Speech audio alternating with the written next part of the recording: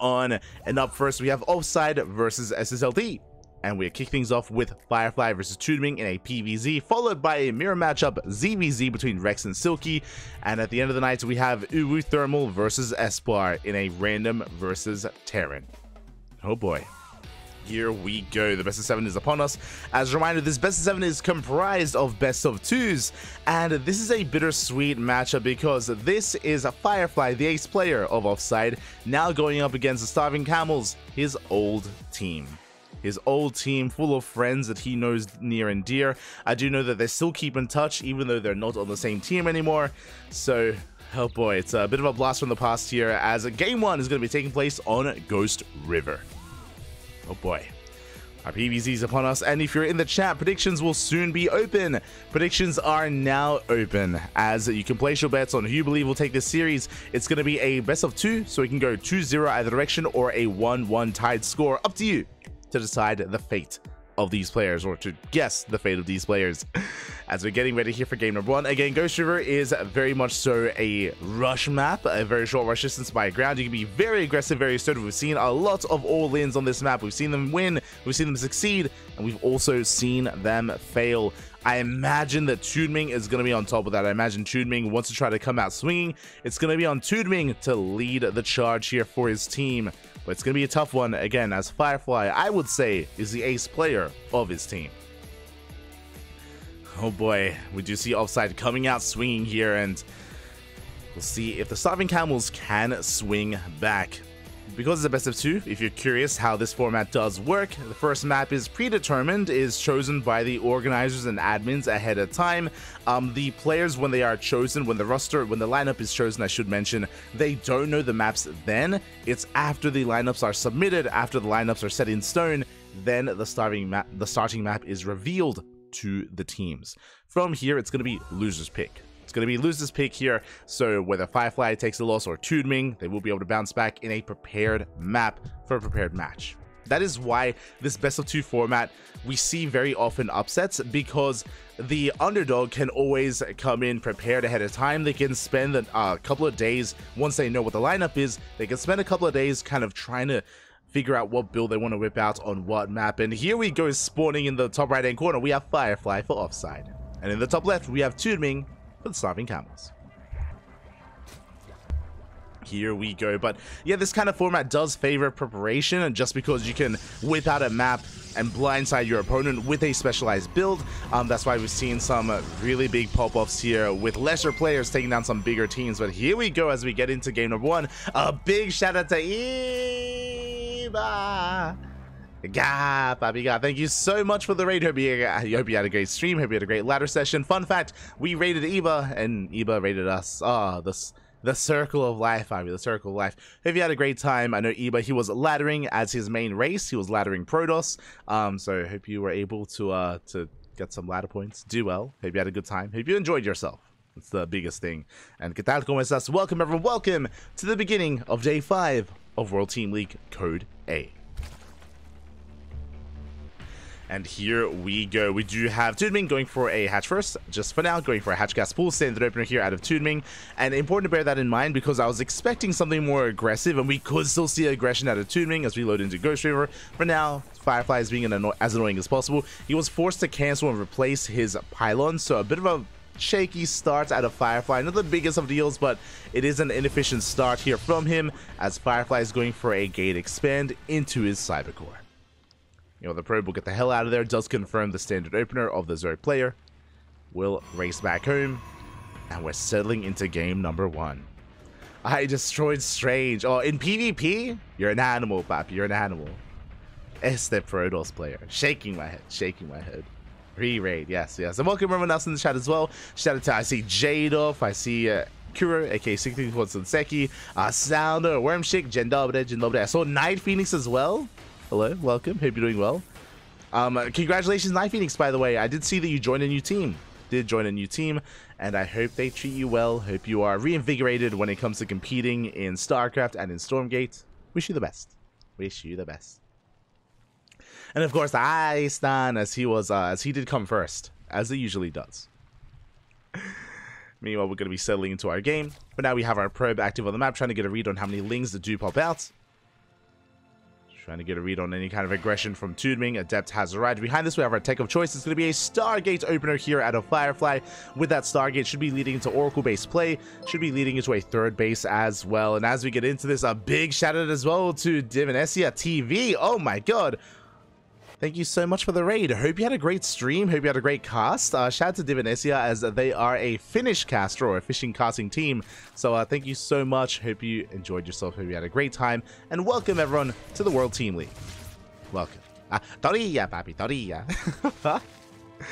As for now, we do have a lair, very fast lair out of Tudming. Oh my god, that was what, a 3-minute lair timing?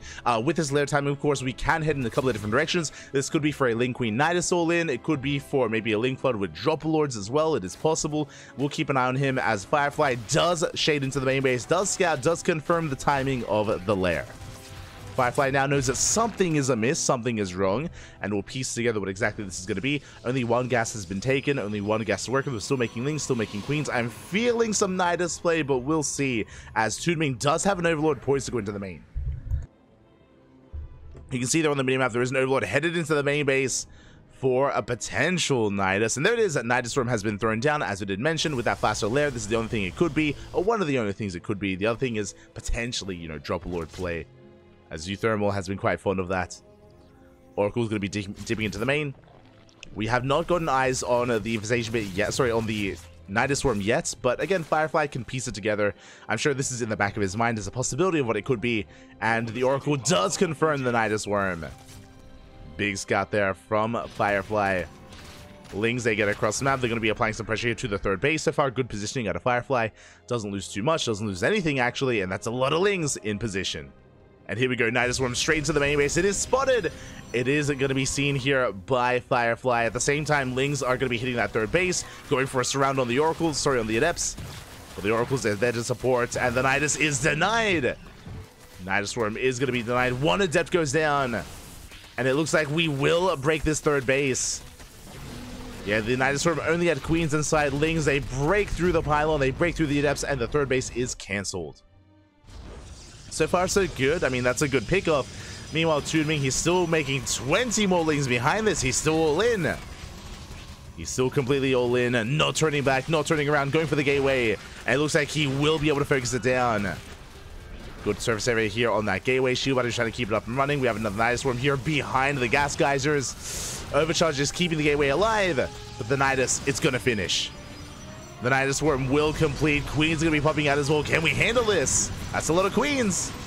That's a lot of queens, and that's a lot of Lings that are coming their way, or making their way out as well. Overcharge was already spent on the gateway. Good positioning with the Stalkers. Very nice positioning. One Stalker goes down. But so little surface area on those Stalkers. Second Stalker falls, but we clean up every single Ling. And you can see Firefly push on forward. The Shield Battery does finish, and he's focusing down that Nidus Worm.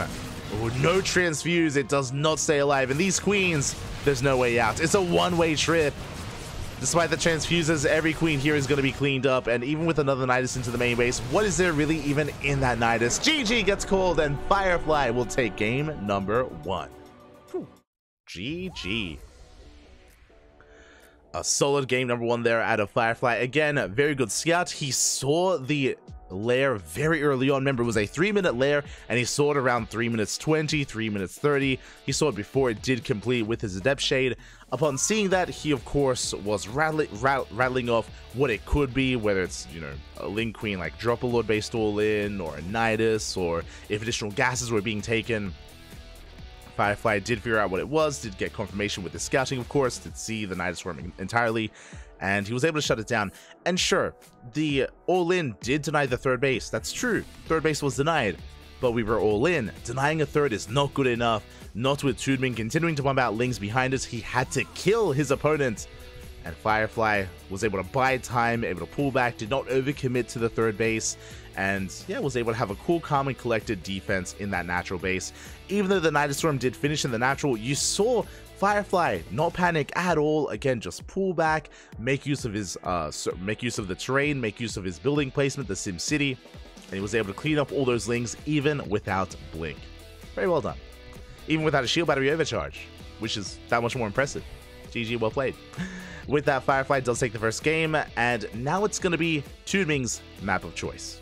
As a reminder, the way this format works is that it is loser's pick. So Toonming takes a loss, but he will be able to pick the map here to fight back, to bounce back, and I'm sure he's coming in prepared with a specialized build. Toonming versus Firefly, I don't expect a macro game from Toonming. I don't favor him in that position, but I do know he has a lot of all-ins up his sleeve, and oh my, we are going for Post-Youth. Let's go. Post-Youth is going to be coming up as game number 2, a very interesting map. Post-Youth has a free hybrid base in your main base. It also has a gold, and we have seen some Zerg players be brazen enough to take that gold as their natural. We have seen some Zerg players rush into that gold base very early on to take it as their natural, maybe even take it as their third base, but regardless, aggression is very possible on this map. Earlier today, we casted Dark in the KSL, and Dark was even able to pop off with his own, what was it, a 4-hatch before gas build on Post-Youth. It was disgusting. It was crazy, and here we go. In the top right-hand corner, we have Firefly for offside. And in the bottom left, we have Toonming for the Starving Camels. Here we go. And really, my eyes are peeled on Toonming. What build do we go for? Looking at his minimap, he's going for the gold! If you look at the minimap, you can see his camera. He has set the location at the gold base, and he should be going for the gold as his natural. I'm zooming in. Show us the drone, papi. We'll see. We'll see if he does take it that early on. I'm sure it's in the back of his mind. And no, sorry, he is not going to the gold. He's going to his natural hybrid base first. He did set his camera at that gold, but it looks like he's not going for it as his natural. Oh, meanwhile, a shout out to the sponsors. Of course, a shout out to the sponsors of WTL, a shout out to Doyu, Biu, Autofool, and Tidal as well. Without our lovely sponsors, this event could not be possible.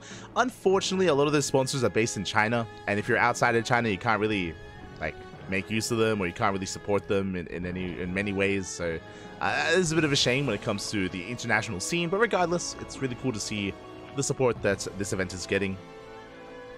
Really do appreciate it. As Toonming is going Hatch Gas Pool, standard opener so far. Hatch Gas Pool. We'll see when and if he does take the gold and how he does make use of it. For now, we do see Firefly likewise going for a gate expand into Cybercore. So far, everything is as it should be.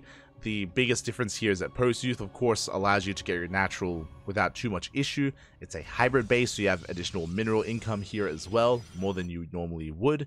And your 2-base setup is very defendable. Very defendable 2-base setup here. Should be pretty safe and sound to any kind of early game aggression. Should be perfectly safe and sound. Here we go. We do have Firefly moving in with his probe. Is going to be scouting and is going to be being an annoyance, tasing away at those drones, disrupting some of the mining. Not able to do much else as the probe does get the hell out of there. And I'm sure Firefly wants to get eyes on any would-be third base at the standard third location or the gold. The probe does try to dip back in. Ooh, but is going to be shut down by the Lings.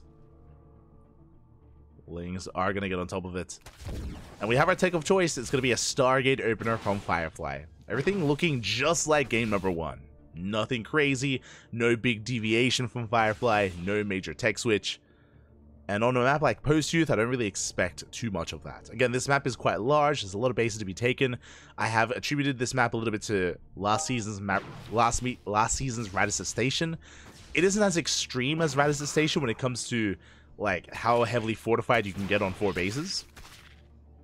On 4 bases. So it's not that extreme as Toonming is making a wave of Lings. Interesting. His third base has been thrown down at the standard third base location. He's not going into the gold.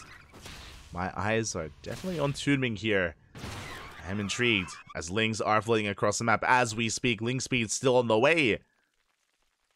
Toonming, he wants to deny that third base. I don't see him breaking into the natural, but he's still making Lings. He's just, it's a Ling flood, straight up.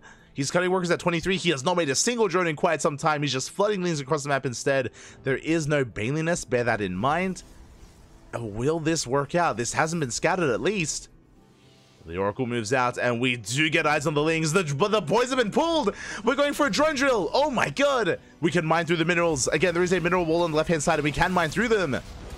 We have a full wall behind this Oracle, behind this Stalker even. We have a full wall. Oracle's going ham as well. I like the ingenuity here of bringing those drones, but alas, they will not mine through. The wall is solid, and we focus down almost every single worker. Oh, we have 2 patches left. One more. The patch is going to be opening up, but we're running out of lings. There we go. We have an opening in that wall, but we have a full wall behind it. Firefly is looking solid. Lings are trying to break through. It is a full wall. And the oracles are running out of energy. Let's go. They are out of energy. The pylon is going to be going down. Do we have another wall behind it? We do. Do you have another pylon? And if given enough time, these oracles, they will be able to activate the pulsar beam once again. Another pylon falls. Clutch shield battery. Shield battery. Clutch force field. Would you save that pylon? But the gateway is going to fall. The Lings, they bust in. The Lings, they do barely break in. They're going to surround on the sentry. They're going to surround on the adepts as well. And Tudming, has he done it? The boys are being pulled, but the adepts, they're going down. Has he done it? Probes are falling. We have the overcharge. Overcharge barely does pop. We keep the probes alive. Again, the oracles, they still need more time. And the wall, I believe, is still open. We need to wall off. Yeah, the oracles activate their beams. Adepts will clean up these Lings. We have another wave coming in behind this. We do fully wall off in time. GG gets caught. Firefly, he does hold. And Firefly takes a 2-0 lead here. Takes down Tudming 2-0. Whew. GG. And I have seen some players try this. This is not the first time we've seen Zerg players go for some kind of flood, go for some kind of all-in, and pull the boys to mine out those minerals. Unfortunately, it took a little bit too long. As we saw there, it's multiple layers of minerals at that wall, or it takes multiple rotations of drones, and alas, it took a little bit too long to mine through that wall. Firefly was able to wall up just in time as well. Not just that, but Firefly was intentionally focusing down drones with his oracles, making sure that it did take as long as it did to mine through those minerals. And with that, Firefly does defend. But I'll be honest, I'm sure that at some point in the near future, we're going to see an all-in that works doing that, where you bring workers and you mine through those minerals and you go for the all-in. Like, I want to believe that we're going to see that at some point. We haven't seen it yet, but at some point we will. Fingers crossed. One day, Papi, one day. Until then, we're getting into our second series here. Our second best of 2. It is going to be Rex versus Silky in a ZVZ. A strong start for offside, but again, Firefly is the strongest player on offside, so he was expected to come in swinging and come in with a 2-0 with a big win. Tudming almost caught him off guard, almost caught him with his pants down, unable to. But this is the moment where Silky can bounce back. Silky, I would say, is the strongest, currently the strongest player on the Starving Camels. With the loss of Firefly, with the loss of Cyan, Silky, he is going to have to take that mantle. And here we go in the top left-hand corner, we have Rex for offside. And in the bottom right, we have Silky for the Starving Camels.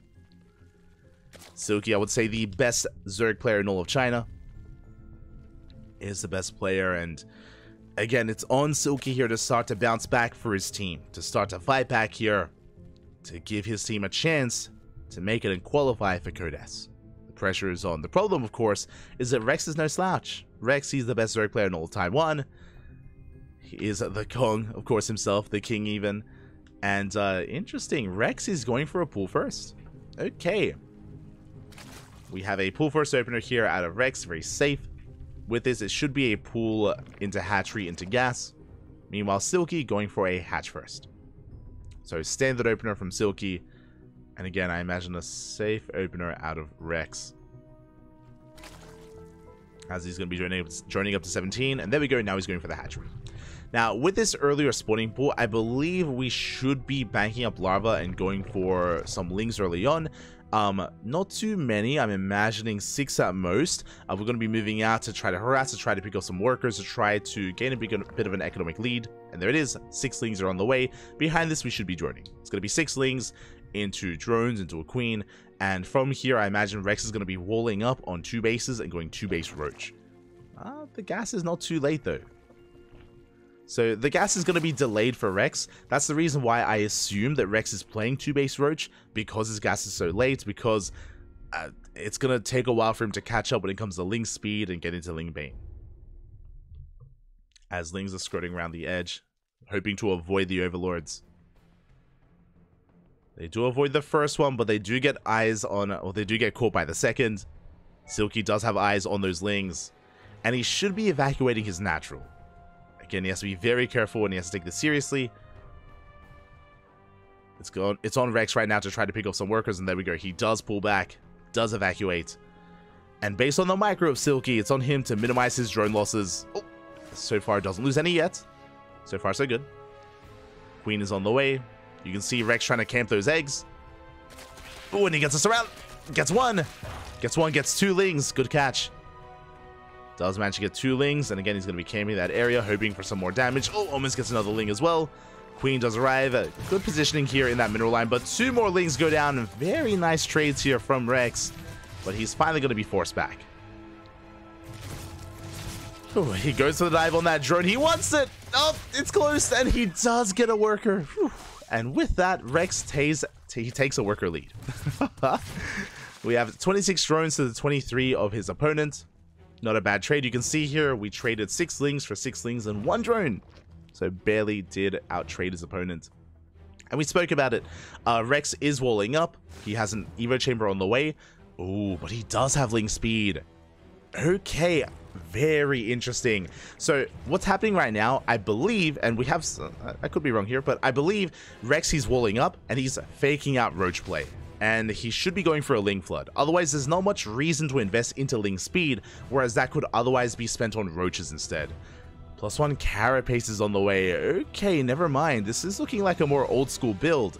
If you remember, it was last year. It was last year, first half of 2023, where this roach ling all in kind of was quite prevalent in the meta in ZVZ. It did fall off eventually after like a good half a year of play. But it looks like we are making lings, of course, but with +1 carapace on the way, that does show us that we intend to go into roaches behind it, that we do intend for a follow-up. Now, what's important here is that because Rex is walling up, and because he's hiding these lings, again, he's faking out roach play, and that means that Silky will not have a Bailey Nest. Silky, he will not have a Bailey Nest to defend. He assumes that his opponent is also skipping ling speed, which is what Silky has done, by the way. He has skipped it, and here we go. We're flooding lings across the map, and we should at least deny the third base. We could even do more than that. As Silky, he doesn't have ling speed, he doesn't have any roaches, he has nothing to defend, only queens and SimCity. And he does have a full wall. We're going for it. Okay, we're back. I'm like, is he going to try and bust in? He gets a third. He gets a third for free. Again, this ling flood, what did catch Silky off guard, was unprepared for this. The hatchery will go down. Good pickoff. The wall's open. The wall is open. We'll go for the queens. But the roaches, they come out just in time. The queens are safe, and Rex has to back off. And from here, we get into Roach v Roach. But remember, because of +1 carapace, that is an upgrade that does benefit both lings and roaches. And we could try to go for a roach ling timing behind it, but never mind. We have +1 range on the way. We're getting into a longer game. We're droning. We are droning up. We're getting into Roach v Roach. Rex has the advantage of the faster third base, as his is about to finish. Silky's just now starting. And we'll keep an eye on Silky's drone count, because he's amassing roaches, and he may not stop. Silky, his hand may be forced. I mean, he's got an earlier +1 range timing, is still making roaches. We do see Rex droning, meanwhile Silky is not. Uh-oh. No drones yet, not inside here for Silky. Still amassing roaches. Yeah, overlords are on the way. Bit of a supply book for Silky, which is brutal. We have 3 overlords in production as a result. But I believe Silky shouldn't be droning from here. Thankfully, Rex doesn't drone up too much. He did make 45 workers as opposed to the 42. Ooh, Rex, he's making another wave of drones. That is dangerous. And here comes the all-in. Here comes a push here from Silky. And Rex, has he droned up too much? Or is he going to be able to hold on? He does have the ramp.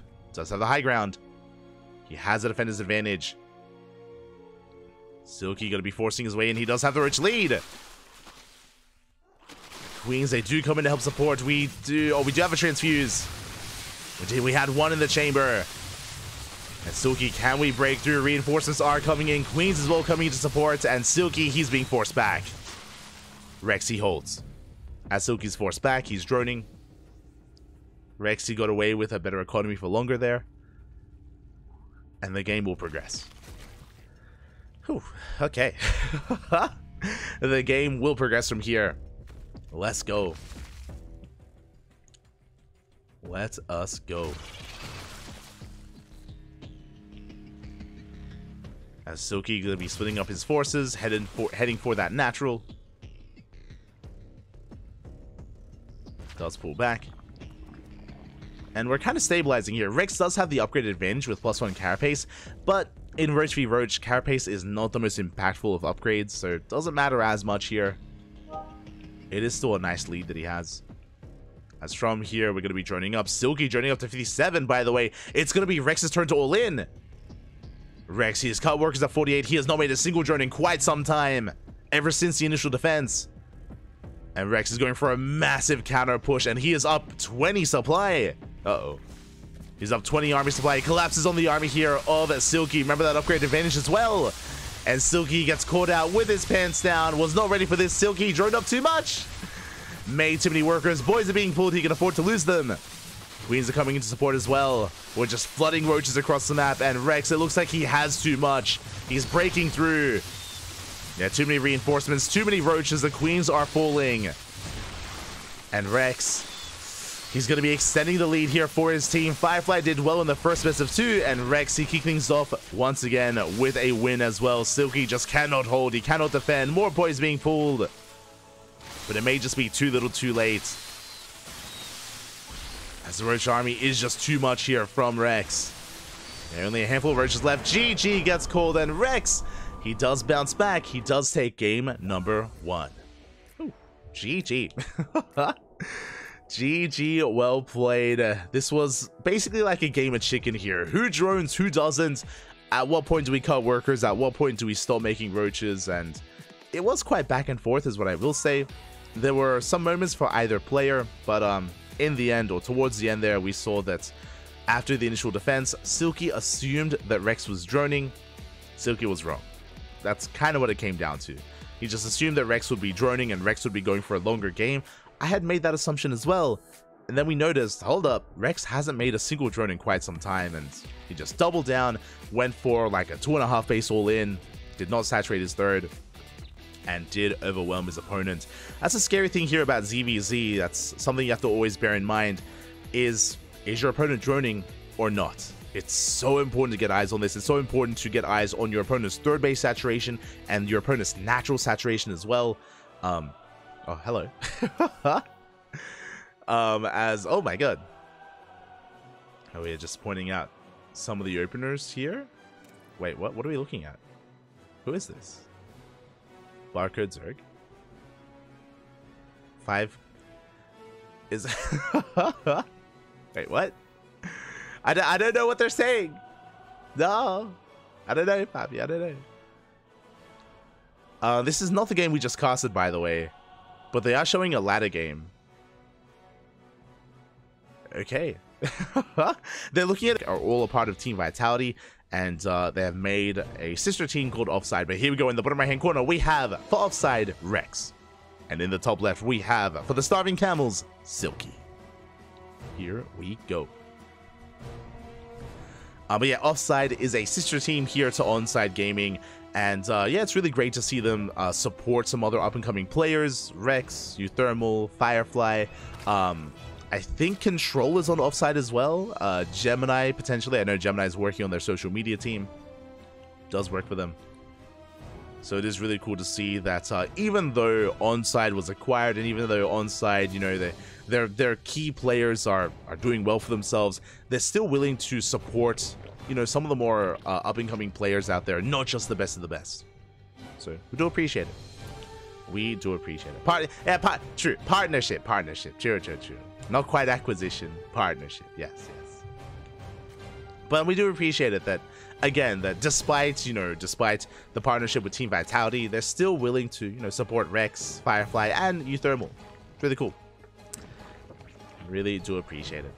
Lot of love from Onside.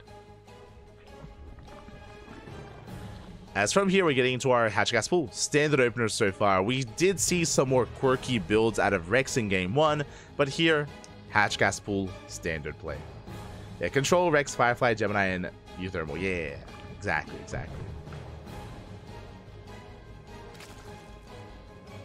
Really new up-and-comers. Maybe new up-and-comers isn't the best way, but rising stars is maybe a better way to put it. I think we can all get behind the hype that is Firefly.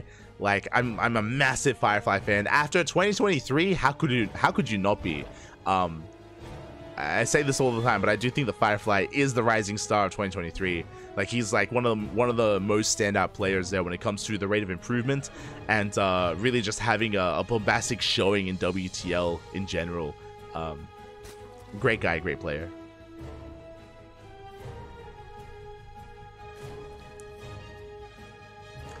I'd love to see a Firefly with Vitality to keep his run going. I mean, you say that, mate. It's too soon to say that, Bobby. What do you mean? No faith in Offside to make it into Code S? Shaking my head, Bobby. Shaking my head. I believe in the power of Firefly. But I know that Tassad is also a really big Firefly fan. So getting into this at all. Thank you so much for the $30 tip. Gracias, papi, gracias. Thank you so much. I believe that is from the owner of Onside. Thank you. We do appreciate it. 감사합니다. 감사합니다. Thank you. Always will appreciate it. Again, all the money that we earn here on the channel goes towards the tournaments that we host and the tournaments that we run. So thank you so much. We actually just casted Sea Duckling Open, a bronze to diamond tournament. Just casted our diamond tournament earlier today, and we're able to fund those events thanks to the support that we get. So thank you. Thank you. As we are settling into this. Now, as we settle into this, I know that we weren't quite talking about the game, but it was just Hatch Gas Pool. Standard build so far from both players. We are getting into the Ling Bane phase of ZVZ. We skipped it in the previous game. We were trying to rush into Roach v Roach, but now the Ling Bane aggression is upon us. Third bases are being taken, and we'll see if Rex can hold on to that third because Silky is moving out. Silky is moving out here. Bailing has arrived. Rex not quite ready. His own Bailings are just around the corner. How good is the control going to be? Oh, as first Bailing does zone Rex away. Likewise, is able to zone away the Lings of Silky. Queens are pushing forward, and the Bailings are going to be focused down. Good control here by Rex. Does focus down the Bailings, and no big connections on Rex's army. He saves his third base. He takes down 3 Bailings. A very efficient trade from our blue Zerg player. Whew. Very nicely done. And with that, we are settling into Roach play. We're going to be droning up, getting into our Roach Warrens. I believe the Roach Warren is done for both players. Yeah, both Rex and Silky. We do have a bit of a Ling run by. We get the Queen. Oh, Queen is surrounded. Rex just a little bit out of position. Was out of position. Does get caught out. We're a little bit greedy. We try to go for a second Queen, but alas, it is kept safe. Is kept alive. So despite all the dead Bailings, at least Silky is able to catch a Queen. So we have a bit of a give and take here. A bit of a back and forth. Roaches are amassing for both players. We see that Silky is joining up behind this, so is Rex, so we're working towards the mid-game. We are making roaches, that is true, but we're not committing. As Silky's moving out, you can see here on the production tab, Silky is still droning, so it looks like he's posturing more than anything. I'm not so certain he really intends to commit. I say that, he is morphing into Bailings. He is rallying his army over. Likewise, Rex getting in position.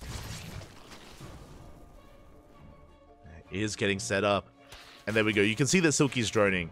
So it looks like Silky from here, he may just back off and go back home. This is a big part of ZVZ. Because Overlords are a resource, because Map Vision is a resource, you can use it against your opponent. As Silky is going to push on forward. At the same time, Rex going for a Ling run by.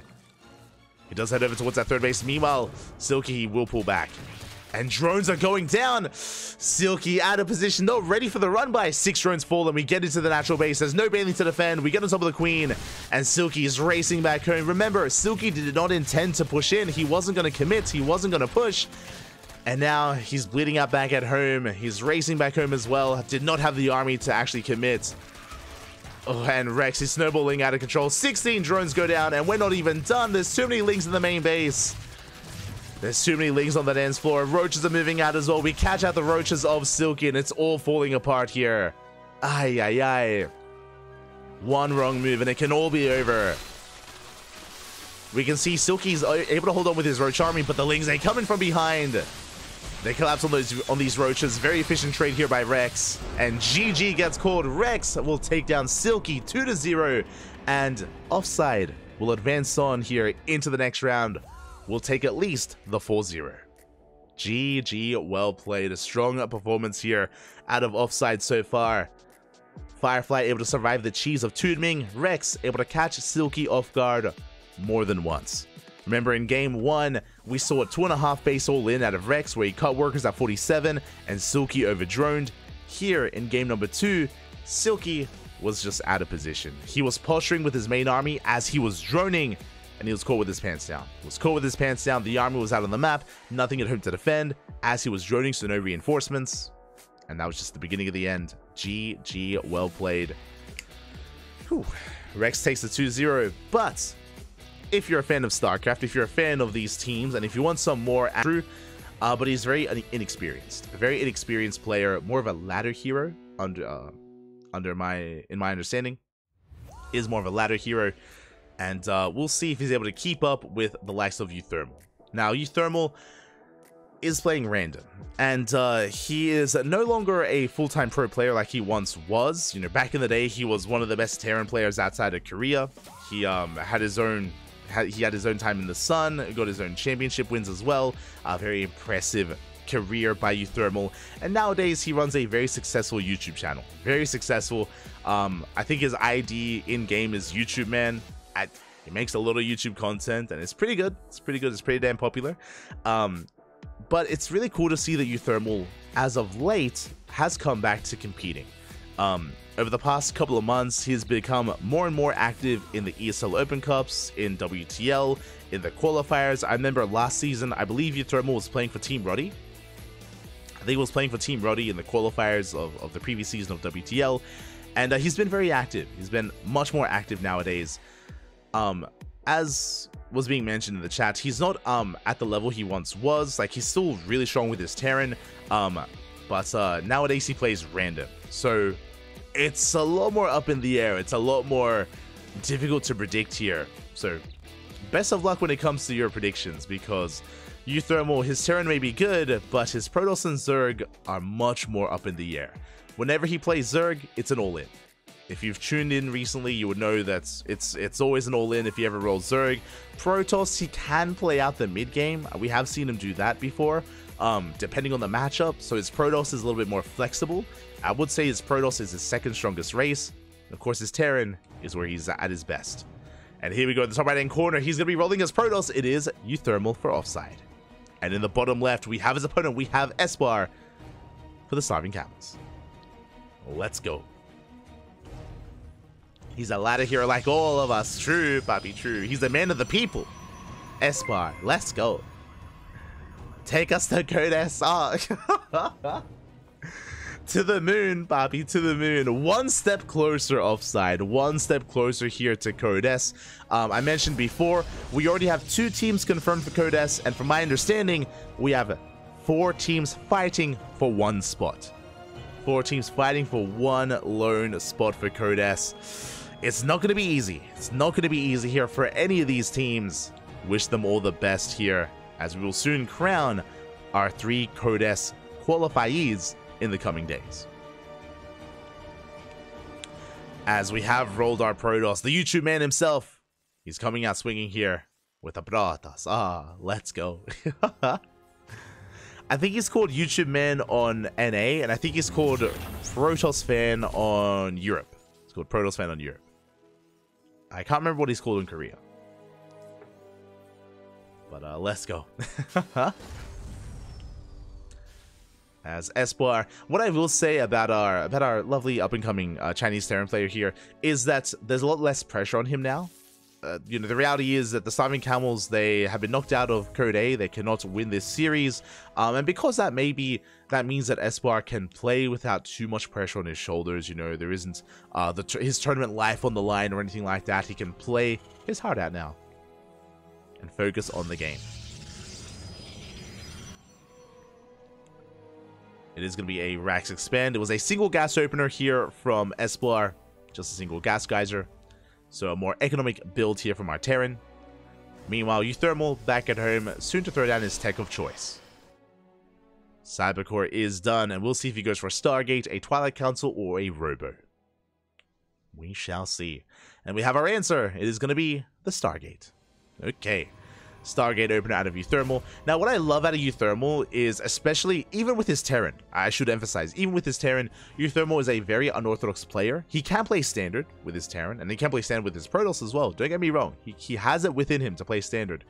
But more often than not, he's a YouTube man, okay? He's a content man, and he likes to spice things up. He likes to win with style, is what I should say. You know, he has that kind of flair to him.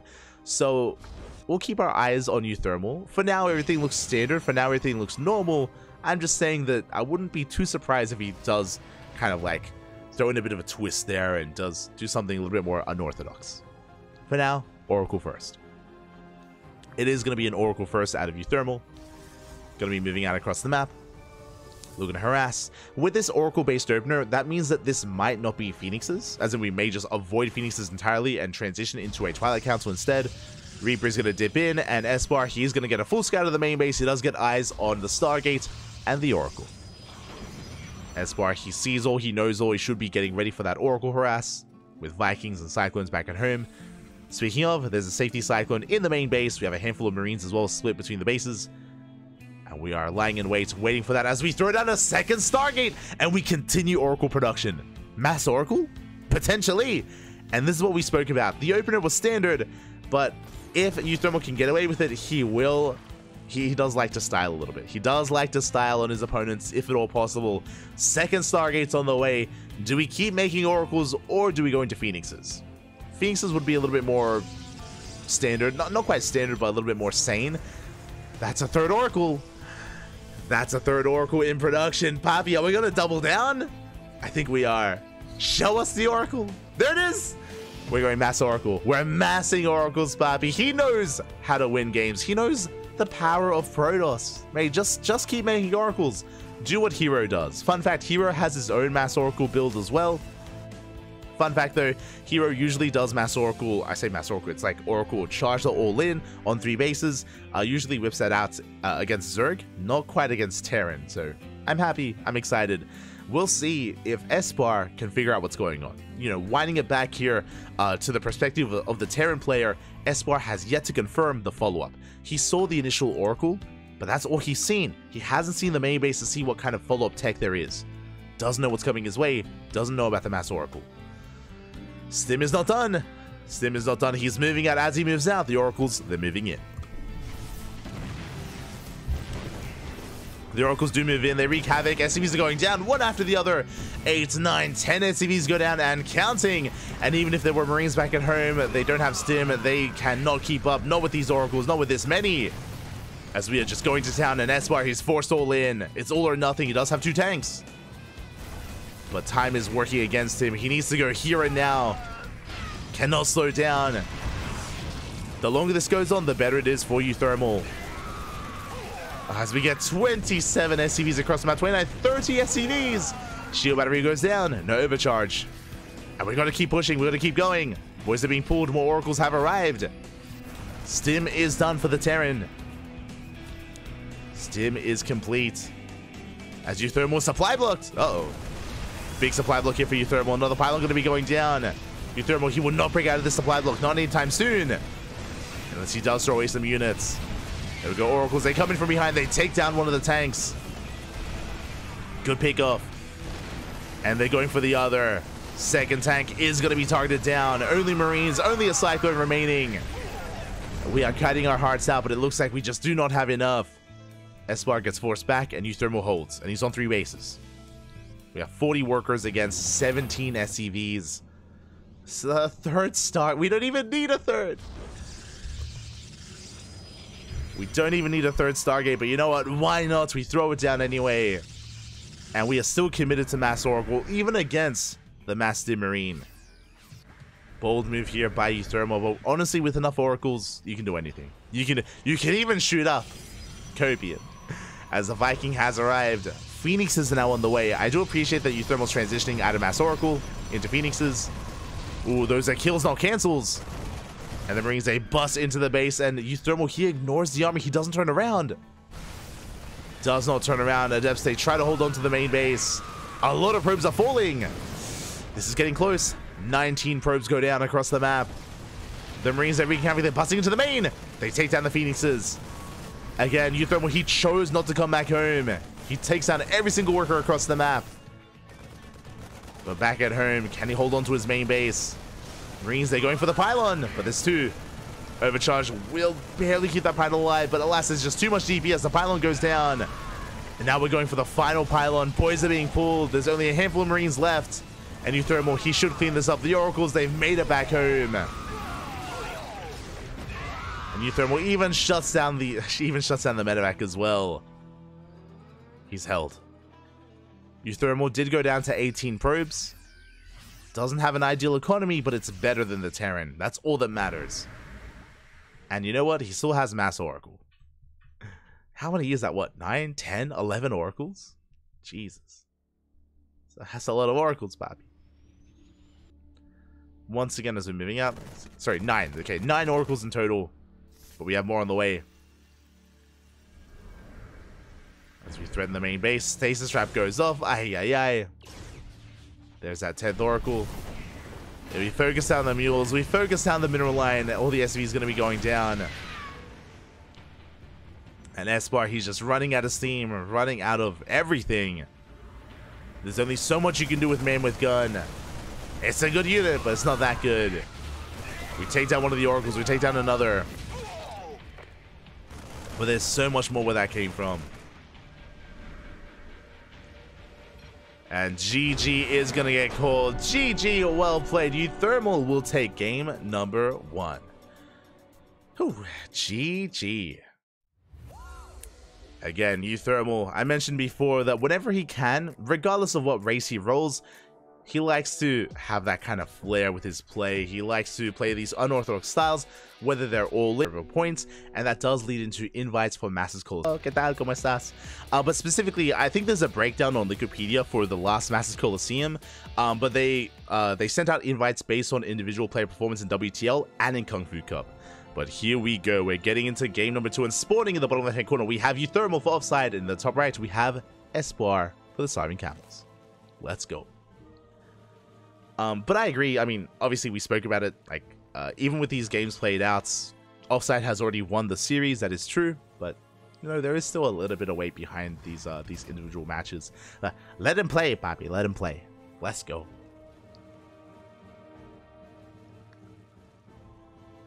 Let him play. As we have our answer, by the way, I glossed over it. Euthermal rolls Zerg.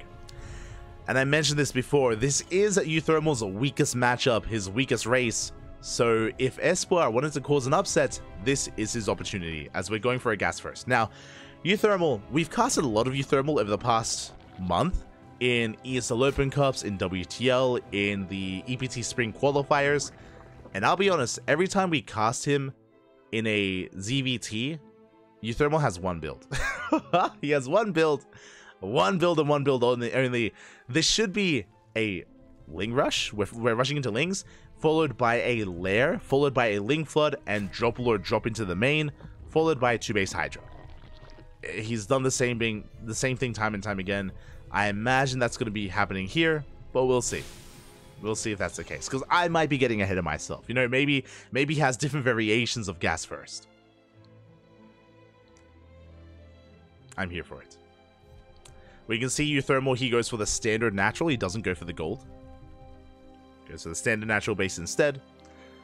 Again, he knows that the gold is a bait. The gold is very exposed and very vulnerable. You can see here, Link Speed is on the way, and you can see that he has not pulled out a gas. And I believe that is for a lair, not for a Baneling Nest. That's my assumption, at least, based on what we've seen from Euthermal this past month.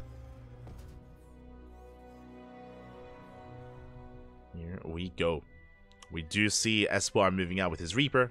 He is moving out across the map, trying to get a scout off, trying to get a read on what Euthermal is up to. But again, with a more aggressive build, he already has a Queen, and he already will soon have Lings on the way. So do avoid that Reaper. There's that lair that we spoke about. Remember, it was Ling Speed into Lair, into Drop Lords, into 2-base Hydra. Speaking of, Overlords should be soon getting in position. This is so we can Ling Flood and slip into the main base. There we go. You can see the Overlords, they are rotating around, allowing Euthermal to gain access to that main with his Lings. And there it is. We have 10 Lings in production. Like, I'll be honest, I have not seen Euthermal do anything else with his Zerg. Like, it's just been the same build over and over again. Let's go. Lings are flooding. Overlords are getting ready. It's going to be 2 Overlords outside the gold. And we're just waiting for the lair to finish. For those that are curious, you actually cannot make you can't make a Dropper Lord without a lair. Reaper goes down. Lings have been spotted. And Esbar, is he ready in the main base? Again, if Esbar survives this, it usually goes into 2-base Hydra. As you can see, gases are being taken. If you can see on the production tab, gases are being taken. We're joining up. There are those Dropper Lords towards that gold base. And there's that Hydra den. So it's 2-base Hydra following the Dropper Lords.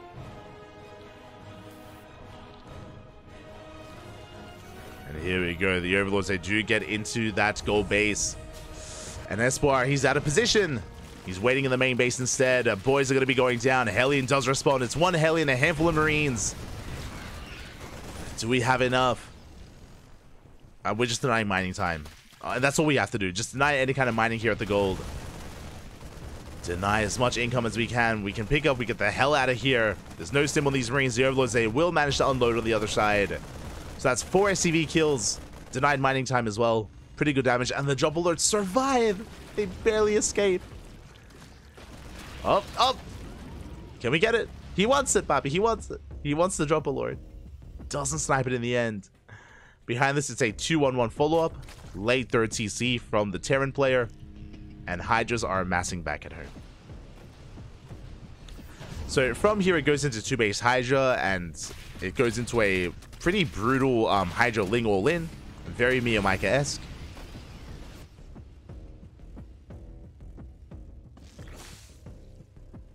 Does hit a pretty brutal timing here, as we're just focusing on the Hydra upgrades for now before building up that Hydra count. Here we go. Overseer gets into the main, gets eyes on the 3rd CC, so Euthermal knows it's not a 2-base all-in. At the same time, Dropper Lord in towards that mineral line as well, and there's only 1 Marine to defend. Ah, yeah, only 1 Marine. It's going to go down. SCVs as well. Hellions, they do respond in time, though. They do manage to respond. Only 2 SCVs go down. That could have been so much worse. And Euthermal, he is cutting workers at 44. That is 2-base saturation, and he's amassing Ling Roach. Sorry, Ling Hydra. Like, if Euthermal wanted to, he could take a 3rd. He could expand and drone and go for a longer game, but no, that's just not the kind of player Euthermal is. That's just not Euthermal. So here we go. He is moving out. Ling's dropping into the main. And honestly, Esbar, all he has to do is defend. Like, he's got a 3rd TC. All he has to do is weather the storm, cash these Dropper Lords, cash these Hydras, and he can bounce back. Like, he's not in a bad position. He's mining from the gold. Speaking of, we do get behind it. Oh, we do deny mining here at the gold base. 5 SCVs go down. Tank is getting in position. And the tank will siege. Tank will siege. Euthermal, he wants it. He wants the tank, and he will get it as well. There's no repairs, not in time. And we continue to deny mining time here at the gold base, which means Esbar is on a 1-base economy. He's stuck on 1 base. Stim is done, but we can't engage. Another tank has arrived. And Euthermal is going back into the main with another drop. I believe. I could be blind. I think there's another Dropper Lord in there. Yeah. I know. I can see. Dropper Lord went back in. 9 workers went down in total.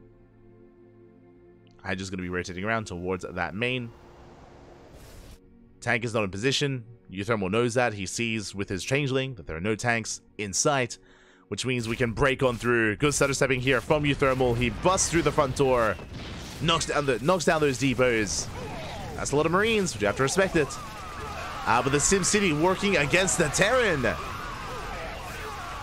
is working against him. The Hydra's trading with the Marines. They barely break through. Not the best trade there out of Euthermal, but he's camping the production nonetheless. And Marines are falling left and right. Tank is repositioning. Can we get the starport? Oh, the starport. It does go down. Big pick off. We're going for the tank as well. And Euthermal, he may just have too much. Just barely. It's so close. The Marines are going down. The tank is exposed. And the final tank goes down. GG gets called. Euthermal, he breaks the main base. And Euthermal will take the 2-0. Offside will take a 6-0 win against the Starving Camels. GG. Whew. GG, well played. Congratulations to Offside as they will claim their 3-0. A dominant performance by all three players. Shout out to Firefly, shout out to Rex, and Euthermal as well. GG, very well done. My condolences to the Starving Camels. Again, they did well for themselves making it this far in the qualifier in Code A. Unfortunately, they could not hold their own here in the end. Silky, you know, he had a back and forth against Rex, so did Tudming. I appreciate the all-ins that Tudming did attempt against Firefly. It was a lot of fun. I recommend checking out the VODs. These were some fire games. Not a lot of late game. If you're looking for some late game, this was not the series for it. It was a fast 6-0. A lot of all-ins, a lot of unorthodox play. I mean, Euthermal went mass Oracle. He went mass Oracle, for Christ's sake. It was crazy. Crazy. GG, well played. With that, thanks so much everyone for watching. Shout out to Rainer. Oh my god, Bappy. Big shout out to Rainer here for the 1,000 viewer raid. Hope you had a great stream. Hope you had a great ladder session. Hope you're having a great time in Korea. Do know that Euthermal has been training in Korea in preparation for the GSL. Thank you so much for the raid. Hope you're having a great time, and welcome everyone. Welcome to the WTL. We're about to go on a break. We're about to go on a break here with some more StarCraft. See you soon.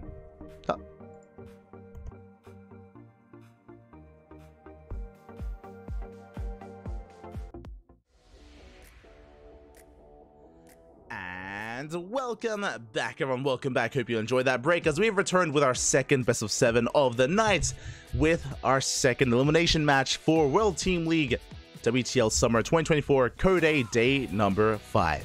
Here we go. We just wrapped up with Offside versus the Starving Camels, and we are back with Club NV versus Hyperberg. Let's go. We have quite a best of 7 lined up for us. We have DRG versus 4 Jumi in a ZVP. We have Quanta versus Honmono in a Terran versus Terran. And Mondo versus Special in a Zerg versus Terran. This is going to be a close one. This is brutal. We are missing our ace player. Club NV are not fielding Creator. I am a little bit concerned. Creator is a heavy hitter. Creator, he's one of the best Protoss in the world, and Creator, he is not here for his team. If Creator was here, I would say 100% Club NV are favored in this series. Without Creator, I'm not so confident. I'm no longer that confident here. Hyperberg, they can pop off. For those that are curious, Hyperberg is a joint team. It is Team Hyper 1 in conjunction with Freiburg Esports. So they have kind of joined forces here. Two teams have turned into one for WTL Code A, and they're a pretty solid lineup. Here for Jumi, Honmono, and Special. They are no slouches here. They are solid, and I want to favor them against Club NV, which is something that I was not coming into this thinking. For those that are curious, did we break him? I think Creator's at a wedding. I think I was looking at Creator's Instagram, and I think he was posting about a friend's wedding, and I think he might have been a part of it. I don't know. Not that he was getting married, but I think he was he was at the event itself. So Creator, he may not be available here tonight. Hopefully it's not serious. But yeah, he isn't available, and without him, really give a boost to your team and give them a leg up here in this format. Oh boy. Percival, Genio, Honmono, they all rose up together. For those that are curious, I'm referring to these more amateur Code A Korean Terran players. Honmono, Genio, Percival, and Quanta specifically. They all rose up through the COVID era of StarCraft.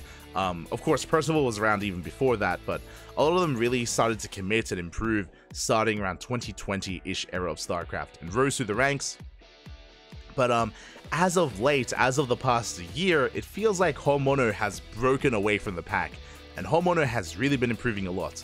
And also in the last year, you know, Genio isn't active anymore, Percival isn't active anymore. It does come down to Honmono and Quanta as the remaining up-and-coming Korean Terrans, and it does feel like Honmono has leveled up quite a bit. Meanwhile, Quanta has stagnated a little bit instead. I do know that Quanta, he semi-retired for a while. Did semi-retire, so that doesn't help. So that's going to be an interesting one. Two old friends facing off once again. Likewise, Mondo versus Special is also going to be interesting, considering that Mondo also retired last year. Mondo, he's an upcoming Korean Zerg player. Okay, there was quite a lot of them. He's an upcoming Korean Zerg player. Was doing very well for himself. Was competing in the previous seasons of WTL, and he was peaking. He was doing well for himself. And then he retired, I want to say around November of last year, maybe before that, but he did officially retire. He stepped away. I think it was after his WTL win. He was like content with what he had achieved. He'd stepped away from the game. But as of a couple of months ago, he came back. He came back. He came back from retirement. You're never really gone from StarCraft. I remember I was talking to Mondo, and he came back when he was offered a show match. I think God, was it the Mondo show match versus Quanta? I think that was the case during the Club NV show matches that we were casting. And Mondo was like, yeah, you know, like the owner of Club NV, he wanted me to play. So I'm like, fine, I'll play. And Mondo has been more active since then. So it's great to see Mondo return to the game after straight up retiring and stopping competing for a couple of months. So it's great to see him return. But it's only been a couple of months, and to be honest, I'm not so certain if Mondo is quite at the level that he was last year around November, around that time. So we'll see. We'll see if Mondo can compare and can compete with Special. Special's another player, like talking about retired players. Special never retired, but he has been less active. You know, he at one point was the dominant force in Latin America. He was constantly competing amongst the Koreans in Korea. But after some visa issues, what was it, a year ago? I think just under 2 years ago, but after there was some visa issues, after Special had to return from Korea to his hometown in Mexico, after that occurred, it did feel like Special was maybe a little bit less motivated to compete. Because of that, he was playing less, but he was also working on himself. If you follow Special on social media, you would know that he's been very active, like in the gym, you know, posting updates, like improving on himself and on, you know, aspects outside of StarCraft, which is always a good thing. We always champion that. But it does come at the cost of practicing less, and it does feel like that's been the case. Especially usually if the starting players are missing, they are willing to postpone. They push DRG and 4Gme back to the third match to give them as much time as possible to show up. And they might decide to play Quanta versus Homeowner first instead. So that's usually what happens. Like they don't just like put the walkover then and there. They try to make it work, and they message the teams and they work something out, and they agree that maybe they can like push, regardless of which team you're cheering for, regardless of who you want to win. You know, you don't want to win via walkover. You want to win with your skill, you know, with your play. That's good. Okay, we're good. We're diving in. Whew. We are diving in the top right-hand corner. We have, for Club NV, Mondo. And in the bottom left-hand corner, we have the Mexican Terran player for Hyperberg, Special. Let's go. I believe predictions should be closing. They should be closing up for our first series here. It is a best of 2, not a best of 3, as a reminder. And we're loading into Crimson Court. Special opting to go for his special build. I believe this is going to be Rax followed by the Factory on the low ground. It is a build that Special has been quite fond of over his years, over these most recent years of StarCraft. But we'll see. We'll see if that's the case, or if he goes for a 2Rax Reaper build instead. Both are available. Both are options. Again, we haven't seen too much 2Rax Reaper this patch. It was very popular a year ago, or very popular last patch even, from players like Bjorn, of course, from Maru, from all the Terran players out there. They all dabbled in it last year at one point or another. And there it is, 2Rax Reaper. Let's go. It's been a while, I'll be honest. It's been a while since we've seen this. It's a build that permeated through the meta and was quite popular in the last patch, in the last year, in 2023. And as Special, he's whipping it out here in 2024. Now, the goal of this is typically to delay the third. We go 2Rax Reaper, we commit into 3 Reapers, and we delay the third base, we contain the opponents, we expand behind this, and we transition into a bio push on 2 bases with a third CC on the way. So this is not an all-in by any means, it's just a way to get ahead economically in the early game. Depending on your control, you can also pick off some drones, maybe get a queen, big maybe on that one. But again, the least that we ask for is to delay the third. As the Overlord gets across the map, and Mondo does confirm the build. Behind this, Special should be expanding. He does not throw down a third CC. Sorry, he doesn't throw down a third Vax. What I meant to say.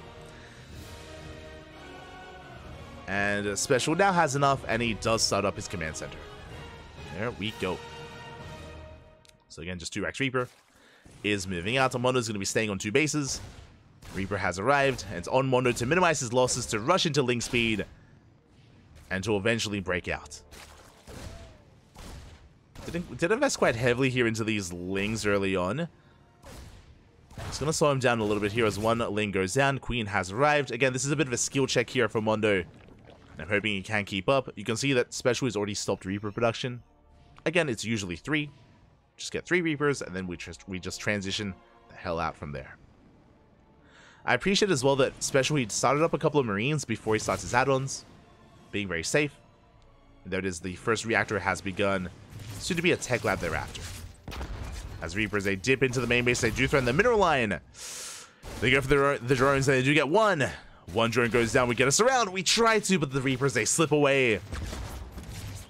The Reapers, they will manage to escape towards that natural base, but 1 Reaper does not go down. The KDA charge just in time saves the Reaper, and Mondo is stuck on 2 bases. No tech lab, by the way, from Special. Interesting. So this is a different variation. The follow-up is quite different, I should say. Only reactor, it looks like we're going for an add-on swap for a Hellion production. Yep, there it is. There's that add-on swap for Hellions. We do delay stim. Interesting. So stim is going to be delayed. We have our starport on the way behind this, I imagine, for medevac production, but we'll see. Special does race back home. Mondo still has yet to take a third. Still has yet to expand. As we are getting into Roach play. Okay. Our tag has been thrown down. Roach is going to be on the horizon here by Mondo. We have seen Mondo go for a lot of all-ins, Roach-based all-ins in ZVT, specifically off of 3 bases. I believe we saw that last time. As Special behind this, he's going for a fusion core? Oh, he gets scouted! No shot, he's crazy. He's going for the fusion core behind this, going medevac first into fusion core, a wild build here out of Special, but he is spotted by Mondo. Mondo knows, he's aware, he's getting ready. Queen's in production, Lair is in production as well. Where's the third, by the way? Again, this third base is so late for Mondo. I am quite concerned here. Has yet to throw it down. Is respecting the army of Special quite a bit. Meanwhile, Special is the first to start a third. That is something that I was not expecting to say. But a faster third from Special. Aye, aye, aye. As we are going for our drop across the map, Hellions have arrived. We dive on top of the Queens. And Queens are going to be going down one after the other. 2 Queens fall, no transfuse. A rough start here for Mondo, and he's in a lot of trouble. We're going for another Queen. Remember, there is no stim, at least. That's still a lot of DPS, still a lot of firepower. As Mondo, he's mining through those mineral patches. He's going for the linear third base instead. We have the Spire on the way. As we can see here, that was just pointed out, the Fusion Core was cancelled because it got scouted. Special, he's not going BC anymore. He's going for Liberators. So this Spire is not as useful for Mondo, unfortunately. I mean, I guess he could still go Muta, but it's quite a lot of gas that he's already working with when it comes to spending it on these roaches. Liberator has arrived. Does lay siege upon the natural. Good reaction to Mondo. He does pull away. Meanwhile, Hellion drop into the main base, and Mondo, he is late to react to that. A drone is picked off. Only 1 though. Could have been so much worse as the Ling Roach is in position. We shut down the Hellions, but we do scout the Spire. Oh, and we are still getting drones. Again, good positioning here at a Special. He gets 3 long-distance mining workers, and he will back off. The Liberator does survive. Stim is about to finish up, and Special is about to be that much more active on the map. He's about to push here as he expands. Meanwhile, Mondo is investing into +1 air attack. Oh boy, and he's going Corruptor? Okay, Roach Corruptor. a little bit old school of a composition. It's been a while since we've seen this. But this is going to be Roach Corruptor. Quite a beefy army here. Aliens, they head for the mineral line. They do get a handful of drones. 2 workers are going to be going down. Corruptors are amassing. Roaches alongside them.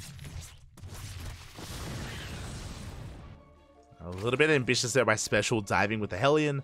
But regardless, he does of course still confirm that roaches are continuing to amass. Corruptors on the way. And the Corruptors, they will help when it comes to dealing with the drop play. But can we deal with the ground army?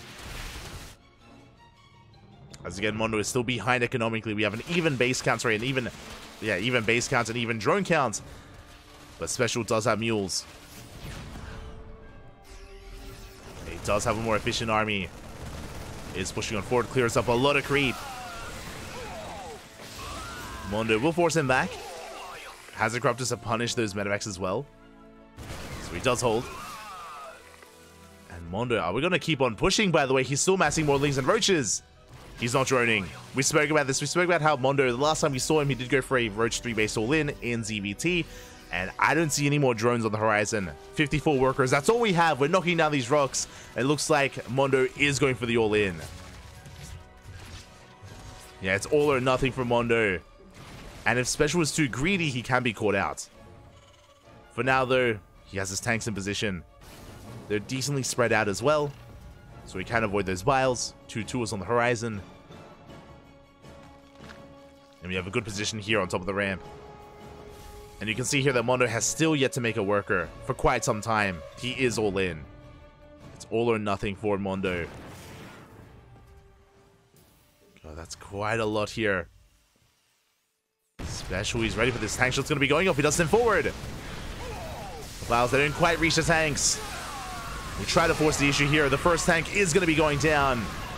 And we barely get the second as well. But the Marines, they stim on forward. They break through the roaches. And Special completely cleans this up. He annihilates the Roach army. The Corruptors as well. Again, pushing up a ramp into 3 tanks. You saw how quickly that army melted. And Special has a massive lead. And now Mondo's droning. Now is not the time. We're droning up behind this, but it's too little too late. Special has a massive lead at this point. Is moving out. And Mondo's in a lot of trouble. Remember, no Banelings. Baneling Nest just now started. No Ravagers either. It's just purely Ling Roach. We can just stim and win. We have a couple of Ravagers behind this. Well, there's just nothing to stop the man with gun. Yeah, we're snowballing out of control. We get on top of the Roach Warren. The tank survives. The tank barely does survive as well. Again, reinforcements, they're trickling in. We don't have any medevacs. We don't have any sustain, but GG gets called as Special snowballs out of control and takes game number 1. Ooh, GG.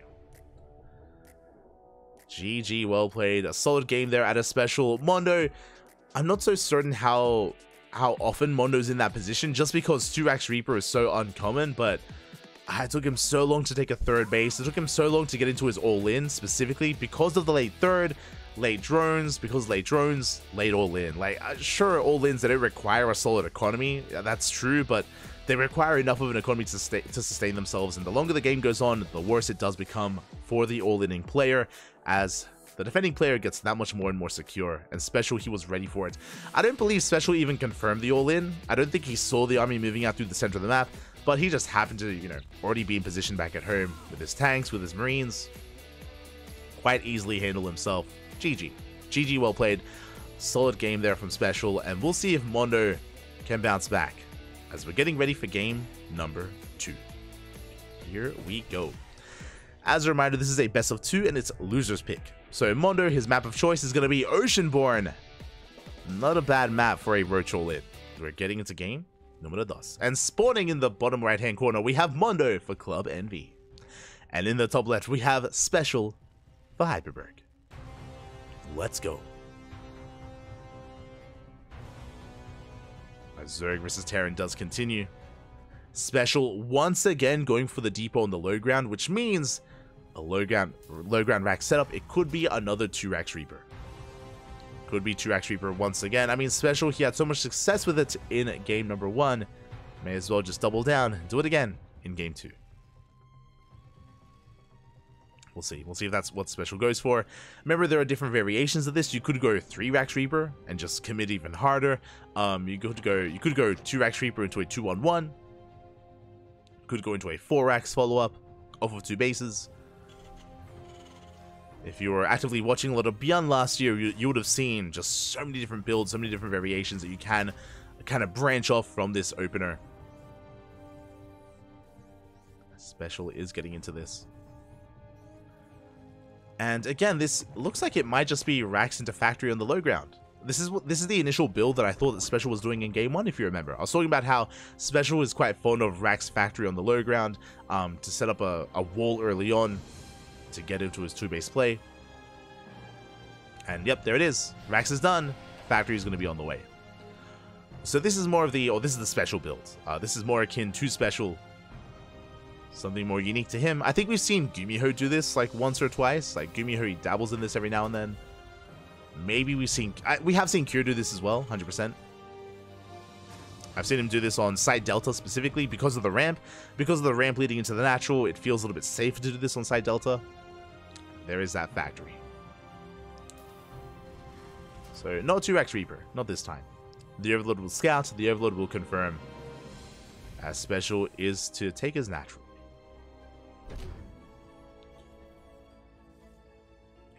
So from here, this does mean that Mondo should be able to expand. It means that his 3rd base should not be anywhere near as late. Reaper has arrived. For now, the drones are being kept in the natural. Oh, we didn't bring one over. That is a little bit brutal here as Reaper almost gets a drone. Good sport trick out of Mondo. Does save the worker in the end, but his 3rd base is going to be delayed as he is contained. And we are going for a fast armory. Oh my god. Special. Going for a Hellbat push. Okay, add-on swap into a Hellbat push. 3rd base is now going to be on the way, but Special being such a nuisance here. Delays it for so long, forces back the drone, but finally it's on the way. And we need to scout. We need to get eyes on what is coming up next. Mondo has no idea to be ready for something like Hellbats. Now, something like Banelings or even a Roach Response would shut this down, but even with a high enough Queen count, we can hold our own. As I say that, Mondo's droning, and Mondo... Where is our 3rd and 4th Queen? There we go. Just starting up the Queens now. Do we have enough to defend? We have 2 Queens here at the natural. We're still building up that Hellion count. Cyclones on the ways. Okay. Special. He's cooking, Pop. He's cooking. What do you have for us? We're going to have, what, 4 Hellbats and 2 Cyclones? This is going to be an interesting one here. Special, again, applying pressure to the 3rd base. Poking and prodding, forcing out some Lings. And there we go, the Hellbats, they have been revealed. We're looking to dive on those Queens. They do manage to waddle away. There's 3 Queens in total, soon to be 4. Again, we did delay Queen production. There we go, the 4th Queen is coming down from the main base. Hatchery under fire. And can we manage to get a Queen here? A 5th Queen has arrived. So far we're holding. Where are those Cyclones? Where are the Cyclones, Papi? Now remember, the Cyclone has been nerfed. It has been changed, but it still poses a threat. Still something to be respected. We managed to get one Overlord. We're going for another. Oh, that will supply block Mondo. It does get supply blocked. Good pickups so far by Special. The Hellbat count's getting higher and higher. Keeping these Cyclones safe from the Lings. Ooh, and we get a Queen. Transfuse was not available. Ay, ay, ay.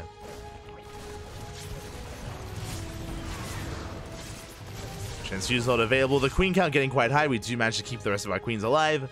We're holding our own. And can we manage to get another? The Cyclone still stands strong. Pretty good value so far. And these things, what can they really do? Oh my god, as we don't break the lock on, we get so much damage done on that Queen. Yeah, the Lings, they cannot touch this. As we do focus on another Hellbat. Special just continuing to reinforce. The link count is getting higher, and it looks like Mondo, he's held. We've weathered the storm. We've gone through the worst of it. That could have been so much worse. There's a world out there, if Mondo was a lesser player, that he would bleed out a second, a third, a fourth queen, and Special would win then and there. But very careful control there out of Mondo. Very careful control. Didn't overextend, didn't throw away his lings, more importantly. And he has held. Behind this, it's mech. Behind this, Special is playing a form of mech, is working on hyperflights. No, not quite hyperflight rotors. Hurricane engines, that's it. Has changed its name from Hurricane Thrusters to Hurricane Engines. Did change the graphic as well. We have more Cyclones on the way. Tanks are amassing back at home. We have +1 vehicle weapons about to finish up. I believe the upgrade itself didn't change. It was just the name of the icon. For lore reasons, I guess. Because people were upset about that. I mean, I guess that's good. I guess that's cool.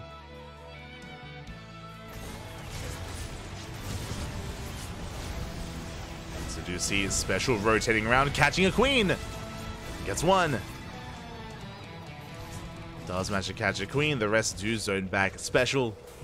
Behind this, Mondo, he's joining his heart out, trying to saturate his third base, taking a fourth as we speak. And has been working towards Roach Ravager. As I say that once again, though, the lock-ons are real. We do manage to get some more queens. But the Hellbats, they are thrown away. Without Hellbats, these Cyclones, they don't have any support. They have to back off. Mondo, he is holding that Cyclone count, getting higher. Going for another queen. We still don't have that upgrade. Still on the way. But Special trading quite efficiently so far. Losing a minimal amount of Cyclones before retreating. And is still embracing that mech. Again, if you were here earlier today, you would have seen that we casted Cure versus Dark, and the only game that Cure won against Dark was when Cure played mech. Likewise, we also casted Dark versus Gumiho a couple of days ago. Gumiho did actually take down Dark with mech as well. So mech has been making a bit of a resurgence. At least amongst some of the Korean Terrans, and I guess Special as well. It's been interesting to see players adapt and make use of the new Cyclone. The new old Cyclone in a way. As Mondo, his response to this is to go into Swarm Host. Bold move here. I'm not in love with Swarm Host when it comes to battle mech. Against a more traditional form of mech, because you have map control, you can do a lot more. Here, if Mondo is able to zone away those Cyclones, then these Swarm Hosts can pop up. And there it is, we have the Night Swarm across the map.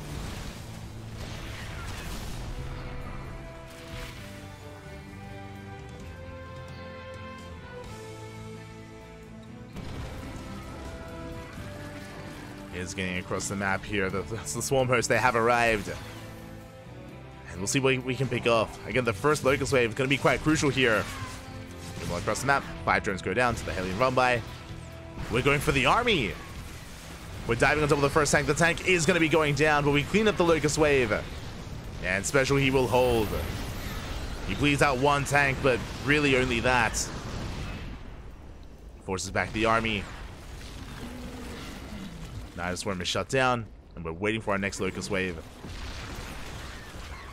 Now, at least Mondo is containing Special here, denying him his fourth.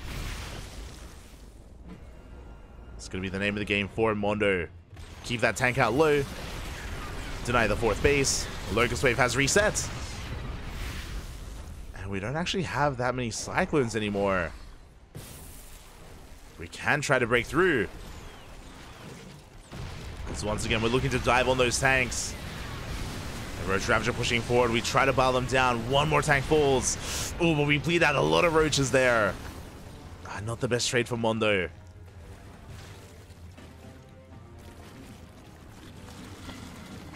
Now, thankfully, Mondo does have map control, and he does have a bit of a better economy here on 4 bases, now taking a 5th. He has more efficient mining, maybe a better way of putting it. As I say that, Special is sneaking out a 4th. Mondo needs to get eyes on this. He cannot let this get up and running. Otherwise, Special will snowball out of control, or at least he can. Locust Wave coming in once again. Hellbats are in position. We go for the tank. We get one. We get two. Managed to bile down a second tank there. Not bad pickoffs by Mondo, but he still has not seen the fourth base. Doesn't know that it's already up and running. Did he see the SCVs? Oh, I think he did. Yeah, he has spotted the SCVs. Does rotate around. The planetary is not done. And workers are going down. Managed to get 9 SCVs. Special, he's fighting back. It looks like he will be able to take control of that base. But here comes another Locust Wave. Again, Mondo still bleeding out a lot. But Special, he saves the base. That's what's important. Planetary is on the way. Locust Wave diving in. Oh, we're running out of Ravagers. Good target firing there out of Special. Does annihilate the Roach Ravager, and this is what I was worried about. Special, he was able to sneak out that fourth. He got away with it. It's a planetary. It's up and running. And now look at this army from Special. So many tanks. We're pushing. He breaks free. Special, he has a pretty terrifying army supply that he's working with. And can we hold on? Without a Locust Wave, it's going to be difficult. Roaches are going down. Ravagers are now spawning in. There we go. The Swarmers, they're ready. Ready for another wave. When they do collapse on the army, they do manage to get 3 more tanks. And a fourth, not bad. For 5 tanks going down, expensive losses here. Where's the Cyclones? We needed a buffer. We needed something to protect these tanks. And too many went down. A much better trade for Mondo. Does overextend. Oh, this is less than ideal pushing up the ramp. But again, Special, he was lacking Hellions, lacking Cyclones. Now they come in to reinforce after 5 tanks went down. Mondo, he's holding. He's trying to. Desperately trying to hold on, but now Special taking another base, so he's trying to. Cyclones, they get on top of the Ravagers. Mondo in a lot of trouble here. Again, he needs more time. The Stormers, they come back home. But they're on their own. We bled out far too much Roach Ravager, and Special, for the first time in a long time, takes a supply lead. He cleans up the Locust Wave. This is the army that's left. 3 Ravagers, 2 Roaches, and a handful of Queens. And Special, he's done it. He has done it. He's broken through. He's broken the Zerg army. GG gets called, and Special will take the 2-0, taking a lead for Hyperberg. GG. GG, well played. You can see the momentum very quickly swing once Special got his 4th base up and running. Once he was able to catch too many Roach, or just a little bit too much Roach Ravager as well, as Mondo did throw away too much supply there, and things very quickly swung in favor of Special. Was able to break out, break free, and counter it. We have tonight's ace player in Dongregu. He's looking to bounce back and tie up the score, and give his team a chance here to make it through into Codes. Dreaming on that Clem sleep schedule. True, Papi, true. Ay. These gamers, Papi. Pressure is on Envy. It is on Envy. To be fair, again, Dongregu should be feeling confident, but be careful, right? Don't be overconfident. For Jimmy, we spoke about him. He's a very aggressive player, very unorthodox at times, and if you don't take him seriously enough, he can catch you off guard. And here we go. In the top left-hand corner, we have DRG for Club Envy. And in the top right, we have his opponent. We have for Jimmy for Hyperberg. Let's go. Whew. Let us go. Now, we're spawning into Ghost River, the shortest rush distance map in the map pool. It is known for its aggression. It's known for its all-ins from either side. So we'll see who's the first to really try to make use of that. We'll keep our eye on both Dongregu and for Jimmy. Here we go. And again, my condolences to Mondo. Special, he was a titan of a player to go up against. Arguably, Special is the strongest player on Hyperberg. I think you could make that argument, definitely, that he is the at least most accomplished player on Hyperberg, and as a result, the strongest as well. Is their ace. So it was a rough series, a rough matchup there for Mondo. But again, DRG has a chance here to bring it all back. As for now, it's going to be a hatch gas pool. Hatch gas pool opener here from Dongrigu.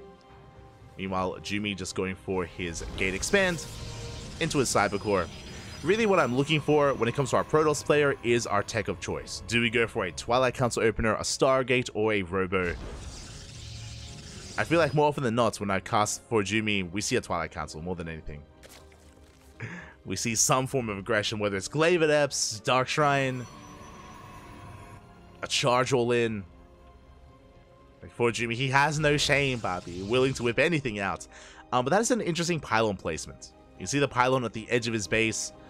Would be ideal for something like a Stargate, as it is closer to, of course, DRG's base. Does reduce the time it takes for the Oracle to get across the map, and it is easy to scout, so unlikely to hide or to go for something like a Twilight Council out in the open like that. So based on the pylon, it looks like a Stargate, but we'll see. We'll keep our eyes on for Jumi.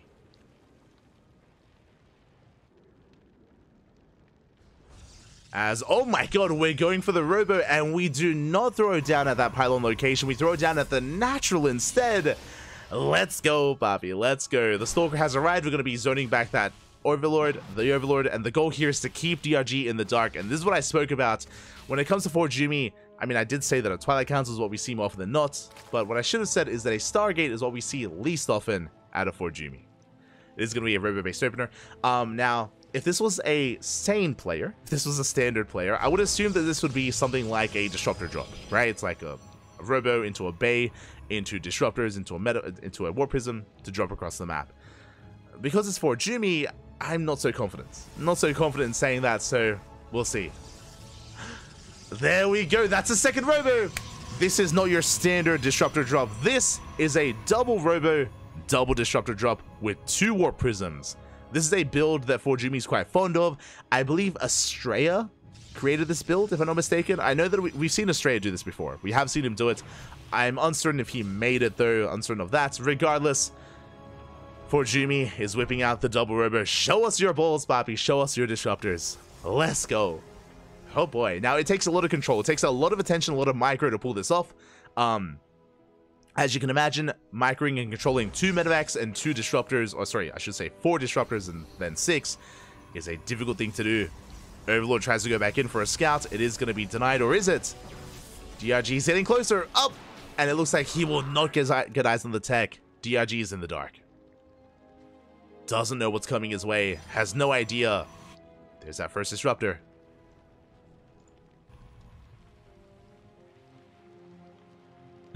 I saw in the chat, he should name change to 4 PM Jumi. Oh my god. I love that. That's great. That's good, Isan. That's good. There's Warp Prism speed on the way. Getting into more Disruptors. And this should be getting into a second Prism. There we go. There's that second Prism. Again, as you mentioned, this is a double Robo, double Disruptor drop with 2 Warp Prisms. Oh boy. If you've been tuning into Fort Jumi's stream, then you would have seen him with this out, I'm sure, many a time in a ladder session. Is quite fond of this, and at least he has successfully kept DRG in the dark. Behind this, DRG is going for a safety Roach Warren, is making safety Roaches. The drop has arrived. We're going for that natural base, and we're going for the Queen. Would you get 1? No big damage yet, but we do manage to get 2. We managed to get 1 Queen. Good value. Oh, this is a mistake. That is not a second Prism, that's a 3rd Warp Prism. I'm pretty sure this build, from what we've seen, is not meant to be with 3 Warp Prisms. Ay. So maybe a little bit of nerves or maybe a little bit of drowsiness slipping in there. But we have gone up to 3 Warp Prisms, which is quite a lot. So that does delay the Disruptor control, sorry, the Disruptor production. As Nova's going to be going off, they don't quite connect, only with the Tumor. He's like, more Prism. Let's make a 4th Warp Prism. Ah, let's go. Ay. Colossal production has commenced. There we go. We're going for another drop here through the center. Interesting that he's making use of one of those Warp Prisms to distract DRG. So we have 3 Prisms being active on the map. What can we get done? The Prism! The Disruptor almost goes down. Meanwhile, the Prism takes a lot of hits by the Queens. Bit of a miss rally there. Good positioning out of DRG. Very nicely done. Almost gets the Warp Prism. As I do see Fort Jumi Oh, not quite getting a queen, but he does, I guess, juggle on over, and he does replace that War Prism with a full HP one. And I'm worried because so far he hasn't done enough. He's killed, what, 1, maybe 2 queens so far? And this is such a big investment as well. So many disruptors. We have so much potential. So little damage. Yeah, as we get 1 Nova off, it takes 2 Novas to kill a queen. The queen survives. Before Jumi backs off. Ay, ay, ay. But he is getting into Colossus production, Immortals. Like, his army's quite beefy. It's quite terrifying in its own way. On 2 bases. Nova goes off in the mineral line. We get 4 drones.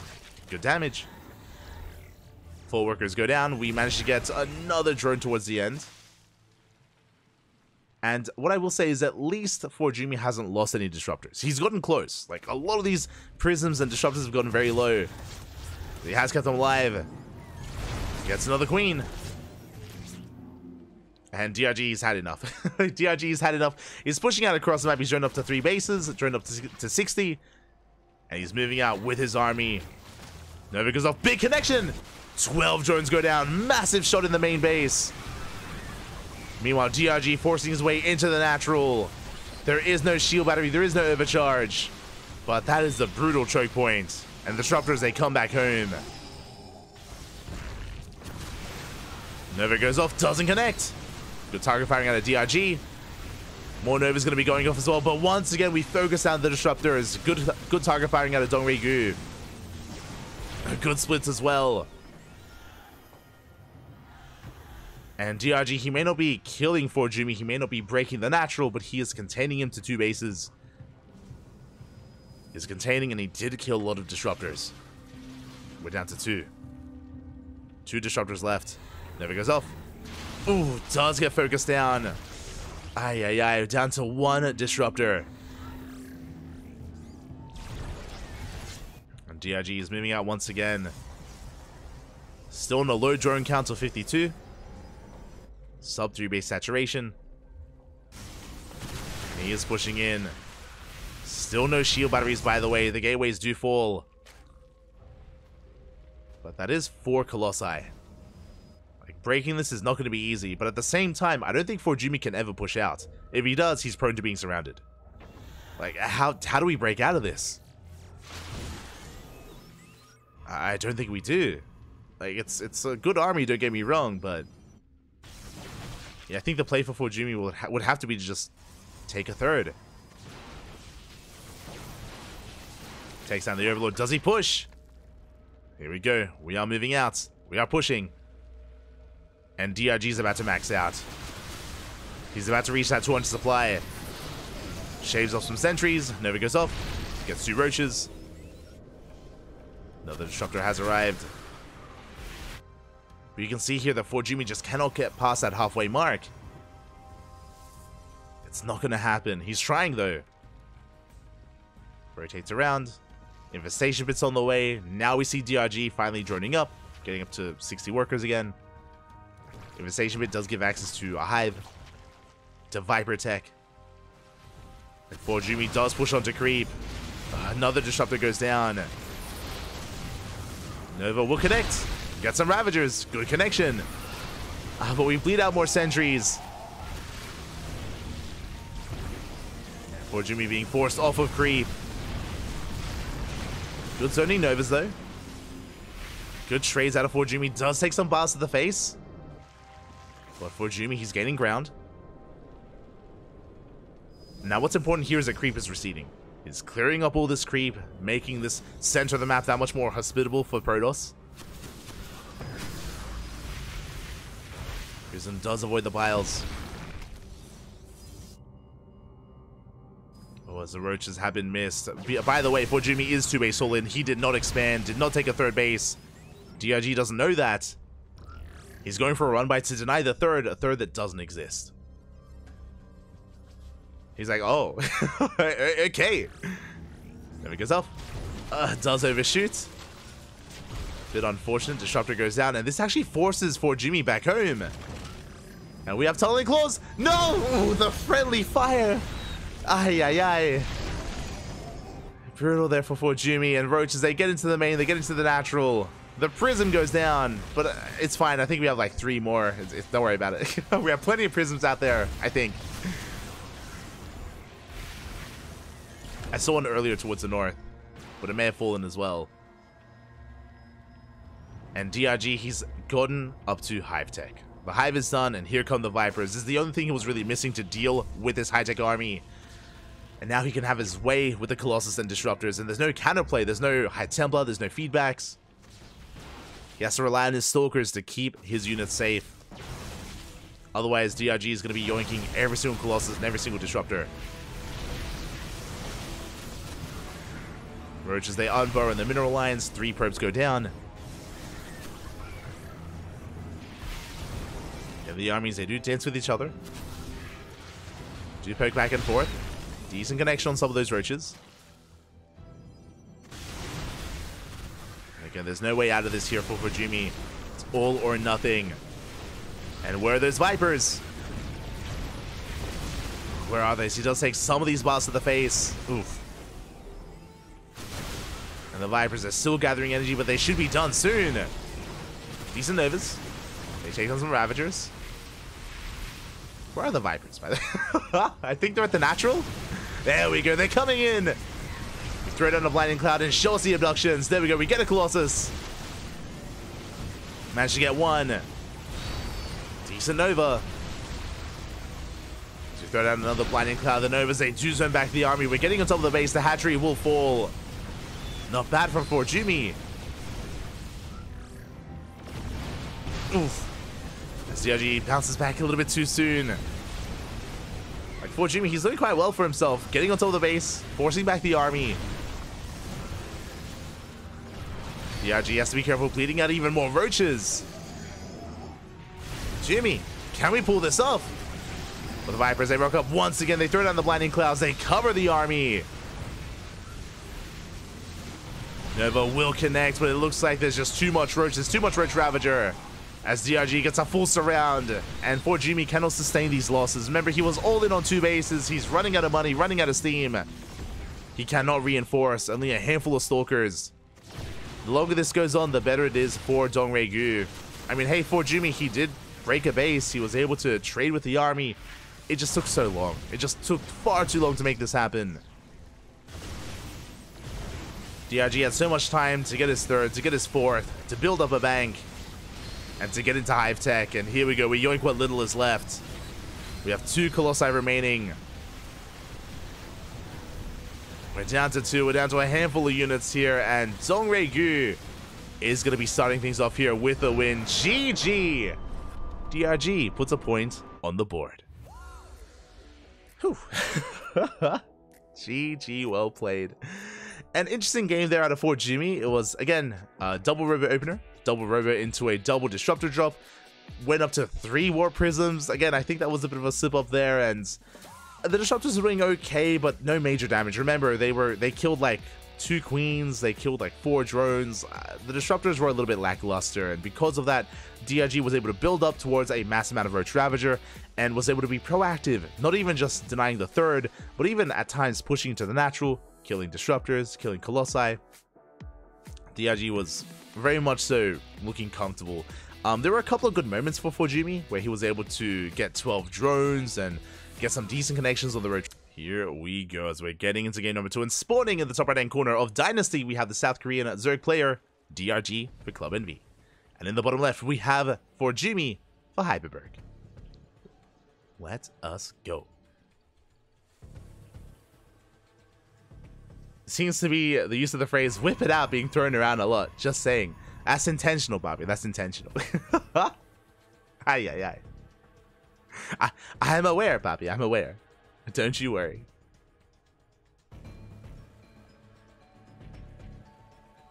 Not good enough execution with the prisms. Yeah. I mean, again, like the war prisms were lackluster, right? When you're investing that heavily, when you're committing that hard into disruptor drops, like they need to get more done. And again, that led into why it was that that it did take Forjumi a little bit longer to actually get into his game, to get into his eventual push. He was unable to slow down DRG enough, which did make the rest of the game that much more difficult for Forjumi to bounce back in. and to execute his 2-base all-in. As DRG, he's going for the goal base. Bold move here out of DRG. We'll see, can he hold on to it? What I was referring to earlier here is that, sure, it's a goal base, it's lucrative, it's tempting, it's juicy, it's gold. The problem here is that when it comes to Protoss play, especially even standard play, Adept Harass, Oracle Harass, Blink Stalkers, all things that can take advantage of that position, that can take advantage of the Zerg. So this is quite confident play out of DRG. Very confident. And we'll see if he gets punished for it. We'll see if that is overconfidence from Dongegu. For now, it is going to be a gate expand from Forjumi, going for his own goal base. Now, traditionally, we have seen if a Zerg player does go for the goal base here, it's to get into fast roach production, to get into earlier roaches. With roaches, you can be aggressive yourself, you can try to punish the goal base of your opponents, and be a little bit more active on the map and gain map control, essentially. We'll see if that's going to be the case for DRG, if he does commit into that. For now, we're just easing into things, and Forjumi is going into his Stargate. Okay, we have our take of choice. Stargate opener. Standard game so far. No crazy Robo, no crazy Twilight Council, just a Stargate for the time being. Now, Stargate doesn't have to be standard play, you know, this could be for a Void Ray first into like double Stargate into Sky Toss, for example, or Phoenix into Mass Oracle. There's a lot available here, but at least I'm hoping that we see a more standard straight up game from Forjumi. Hoping he can showcase that. We'll see. Wings, they do get across the map. Going to be applying some pressure here at the natural. Stalker is revealed. And it is going to be an Oracle first. Okay. We are going for the initial Oracle. Overlord goes in for a Scout. Stalker tries to deny said Scout. And Lings do not get in. But the Overlord will confirm everything. Does get eyes on the Stargate. That is a fast Robo. Okay, you have my attention. Oh my, okay. So for Jimmy, instead of going for triple Oracle into a third base, we are going to be staying on 2 bases, and we throw down a Robo and a Twilight Council. Very interesting. That is after the Overlord goes down. So DRG is in the dark. He does not see the follow-up, doesn't see the tech, doesn't know what's going on. This is not a standard game. Double Twilight Council? That's not going to be intentional, right? That has to be a mistake. If you see the production tab, that's 2 Twilight Councils on the way. There's no shot. No shot. Okay, he cancels, I think. Yeah. Okay, thankfully. One of them finishes. I believe one of the Twilight Councils was cancelled. We have a Templar Archives on the way instead. Thankfully. I was like, yo, he's not this crazy, right? And we're throwing down a bit of a gateway explosion before the third. It looks like we are setting up for it, though.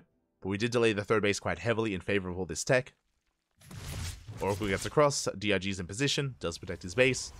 And this looks like Charge or Archon. Does look like Charge Lots and Archons. There is no Forge. Bear that in mind. There's no Forge. There's no +1. There's no upgrades. So there's not going to be as much longevity to the army of Forjumi, as he's completely foregoing those upgrades. Instead focusing on tech, and he's going for an Archon drop. Oh, but it is revealed. That is brutal. High Templar does survive. Archons are on the way. Interesting. I'm curious here. I'm really curious the direction that we're going to be taking. Forge gets thrown down. We have seen like this kind of delayed Archon drop go into a very heavy tech style, go into a longer, later game. I'm curious if that's going to be the case for Forjumi, as he did delay his Forge, but he still got it. Still did get the Forge, and he has not started Charge. That's why I'm bringing this up, because we have avoided Charge and Blink and any kind of Twilight Council based upgrade, which means we don't really have a way to be too assertive on the map outside of this drop harass, of course. Which means for Jimmy, he could be looking to turtle up. Could be. Still a 1 Robo though. I'm curious. Archons are getting across the map. They're going to be harassing. Applying some pressure. They do deny some mining time at if they get into the main. They do get a handful of drones. 2, 3 drones. Not bad. Not bad at all. There we go. Charge now on the way alongside +1. And again, like, Charge and +1 are quite late. They're quite later than normal, I should say. As the stasis does go off, gets a queen.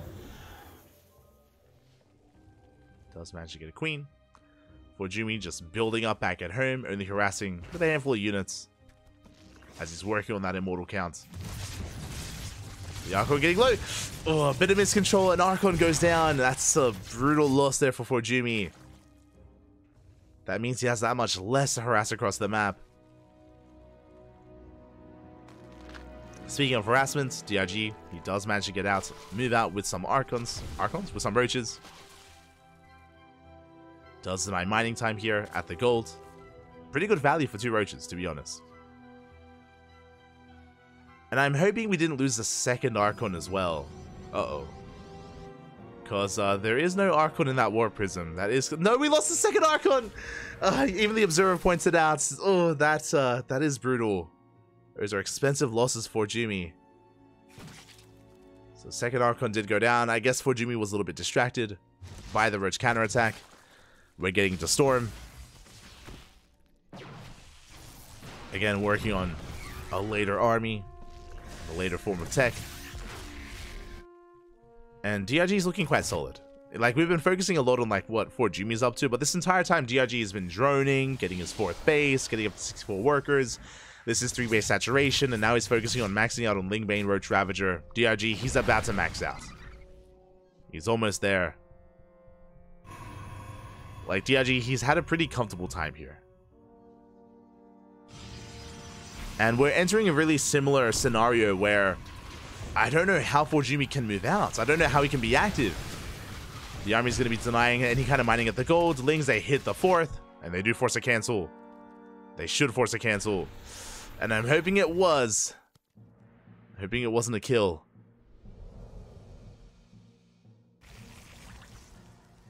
As the base is going to be rebuilt. Storm is still on the way.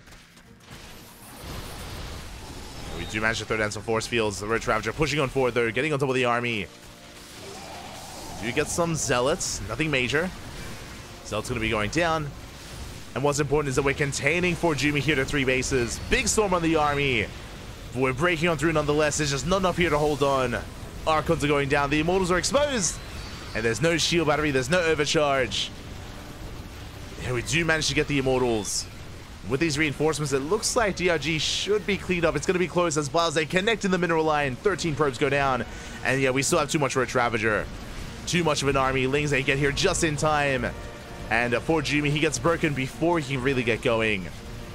Again, I'm pretty sure Fort Jimmy was working on a longer, later game. He was still trying to build up on 3 and 4 bases. GG gets called. And DRG takes the 2-0, tying up the series 2-2. GG. Again, before Fort Jimmy could really hit his stride, he was cut off at the knees. He was stopped before it could really get things underway, and GG, well played. Just a really solid game there out of DRG, looking quite comfortable. Basically, Fort Jimmy was putting a lot of onus on the Archon harass. I feel like the Archon harass needs to do a little bit more. Unfortunately, we only got a handful of drones. We lost the Archons as well, and yeah, DRG, he was able to freely just get up to 66 workers, 66 drones, get up to 4 bases, and just max out on Roach Ravager. And yeah, just never allowed Fort Jimmy to expand, and also caught Fort Jimmy out in between the bases, and did punish him. GG, well played. Just solid games there out of DRG, and now we're getting ready for our final best of 2. It all comes down to this. It all comes down to Quanta versus Honmono. And I'll be honest, I feel like these two are more closely skilled than some of these other matchups. It is going to come down to the CVT. I would give the edge to Honmono though. If you remember at the start of the series, I was talking about how there was a time where Honmono, Quanta, Jinyo, Percival, they were all relatively equal in skill. They were all kind of rising through the ranks, competing in Code A, competing in the Korean scene. But in the most recent year, maybe I would say the most recent 6 months, Honmono has really come into his own. He has been improving so much, getting better and better, getting better results in online tournaments, in weeklies, and he has been improving quite a lot. Quanta, remember, did kind of retire. He kind of stepped away from the game. He stopped being as active as he used to be, as he was back in 2020 and 2021. And has come back to the game, has come back to competing, especially for Club NV, of course. But I do think that nowadays he's a little bit more in the shadow of Honmono. But we'll see. We'll see if Quanta comes in with something special prepared. I want to believe. I do. As sporting in the bottom right hand corner of Golden Aura, we have Quanta for Club NV. And in the top left, we have his opponent. We have Hon Waifu for Hyperberg. I'm catching up with the chat. Homeowner was cosplaying Japanese schoolgirl yesterday on stream. Again? That is not the first time. Hon Mono, aka Hon Waifu, is an interesting guy. Recently, I think it was a week ago. I think it was around a week ago, maybe more than a week ago. Hon Mono did end up getting a Japanese schoolgirl cosplay outfits, and look. Look, be careful what you tune into on Twitch, okay? Be careful of his stream. It isn't just that Homono's been cosplaying as an anime girl, as an anime schoolgirl, but he even went as far as to get a voice filter. Homono on stream, he has a voice filter to be a kawaii uwu anime girl as well. Will make your dreams come true. Check out Homono's stream. He's an animal, Pop. He's an animal. Sometimes he's Hon Mono, sometimes he's Hon Waifu. Oh no. Not like this. I need to watch. You don't need to watch that. You know, oh no. The internet has gone too far, Pop. He's gone too far. He's got a wig as well. You know, he wears a wig. He pulls it off quite nicely, that I will say. No? A solid Hon Waifu. Aye. Shaking my head. I think his team owner put him up to it. I think it's Hyper One's fault. I blame Hyper One, 100%. It is all Hyper One's fault. And yes, there's the link in the chat. Yes, twitch.tv/Honmono9 if you want to enjoy some anime waifu content. I'm shaking my head. Slander, yeah. Hyper One's fault, 100%. You allowed this to happen, Pop. You allowed this to happen. What have you done? Under your watch, what have you done to Honmono? Cute kawaii Japanese girl slay. Occasional breaking into dancing while doing 4X. Oh god. Anyway, you know what? I would not be surprised if Homono is wearing that schoolgirl outfit right now. You know, just for luck. Just for luck. Plays his best. As for now, we're getting into our openers, getting into our builds. We do have Quantum moving out with his first two Reapers, is going to be threatening the natural base. With the arrival of the Hellion, Homono, he should be okay, should be able to fend this off and preserve his SCV. As I say that, Quanta shoots first. Quanta does shoot first, does take down the SCV, gets the Reaper as well. Very good trades here by Quanta. Nice split as well, does avoid the splash damage. And he gets the Reaper. It's going to be close. He does get the Reaper in the end. Sorry, he does get the Hellion in the end. Very nicely done by Quanta. We'll pull back. Oh, has to respect the reinforcements by Homono. Homono bleeds out two of these SCVs, does delay the CC on the low ground. And now the momentum does swing in favor of Homono. Does go for his own counterattack. And can he delay the bases here of Quanta? We're getting into marine productions. Looks like we will. But the command center does complete just in time. And Quanta has a nice little lead. Does have a nice lead for himself. He doesn't have control of the natural, unfortunately, but it is morphing into an orbital, and the tank has arrived. Quanta, he will force this back. He will defend his natural. Shuts down the Reaper, shuts down the Hellion. Good defense here by Quanta. Even following it up with a drop, as the medevac has arrived. Homeowner, he doubled down on Reaper Hellion production, and so far it has not been worth it. Again, you wouldn't invest this hard unless you wanted to break into the mineral line and go for some SCVs. The drop is spotted at least. Is spotted. Homono, he knows he's getting ready back at home. Whew. As we're getting into our 1-1-1 setup. Homono investing into Vikings, not medevacs. Is heavily investing into those Vikings. Is in position for that drop. At the same time, gets into the mineral line, gets an SCV. Well, the medevac gets low. Oh, gets one shot away from going down. But it will survive. As the dust does settle, I do want to give the edge to Quanta here. He at least does preserve his units, cleans up all the Reapers and Hellions, does maintain a worker lead. So far, looking solid. But it is a slight advantage and a slight lead. Again, it's TVT, and a lot of this is still very positional based. You can have slight army supply leads, and the reality is that if you get caught out, if your opponent is the first to siege, if you are outpositioned, then it can all be for naught. Especially with the Viking advantage that Honmono has. A big part of TVT is air control. Again, tanks, they can shoot further than they can see. As a result, air control is a big part of that, of just extending that range, extending that vision. Bullying back the army. The medevac is repaired. We're going for a drop. As the drop moves out, Honmono is committing. But he's being caught out. The tanks, they do siege. They do siege in time. Remember, Honmono still has that Viking lead, but the drop does manage to get out across the map. And Honmono, is he in position? Do we have anything to defend? He's supply blocked! Oh, now is not the time. Vikings are on the way. We get into the mineral line. SCVs are going to go down. We get one, we get two. We get a third SCV, and can we get the tank? We do get a mass repair, and the tank, it barely does survive. At the same time, who sieges first? The Vikings land. The boys are being pulled. And Quanta, good target firing, does focus on the tanks. Bleeds out 4 workers, but he will hold. Does overextend with his Vikings, but regardless, he will hold on. And the drop has still not been cleaned up. We get another Marine. It looks like the medevac is going to be hunted down. But Quanta still up in workers. And on top of that, the third CC is on the way. It is almost done. A big lead here for Quanta. As he's finishing his third, Honmono's is just now starting. But it is on location. And on top of that, Honmono does have map control. So the goal here for Honmono is to delay the third base of Quanta for as long as he can, to contain Quanta as best as possible. As much as possible. He's moving out. Going to be clashing with the main army. Who sieges first? Show us the fight. Up! The armies, they do clash. No one sieges.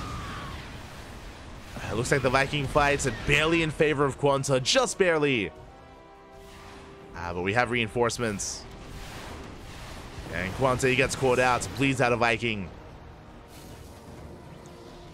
The tanks, they siege up on the high ground. Quanta forced back. Honmono maintaining his Viking control. His air control. Air superiority. Scanner reveals that the orbital is already being landed on location. And Honmono's own third base is just now finishing as a regular command center.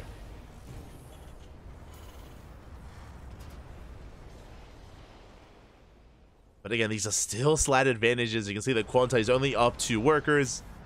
The third base is going to give him quite a boost to his economy, though. That is a big power spike for him in that worker count.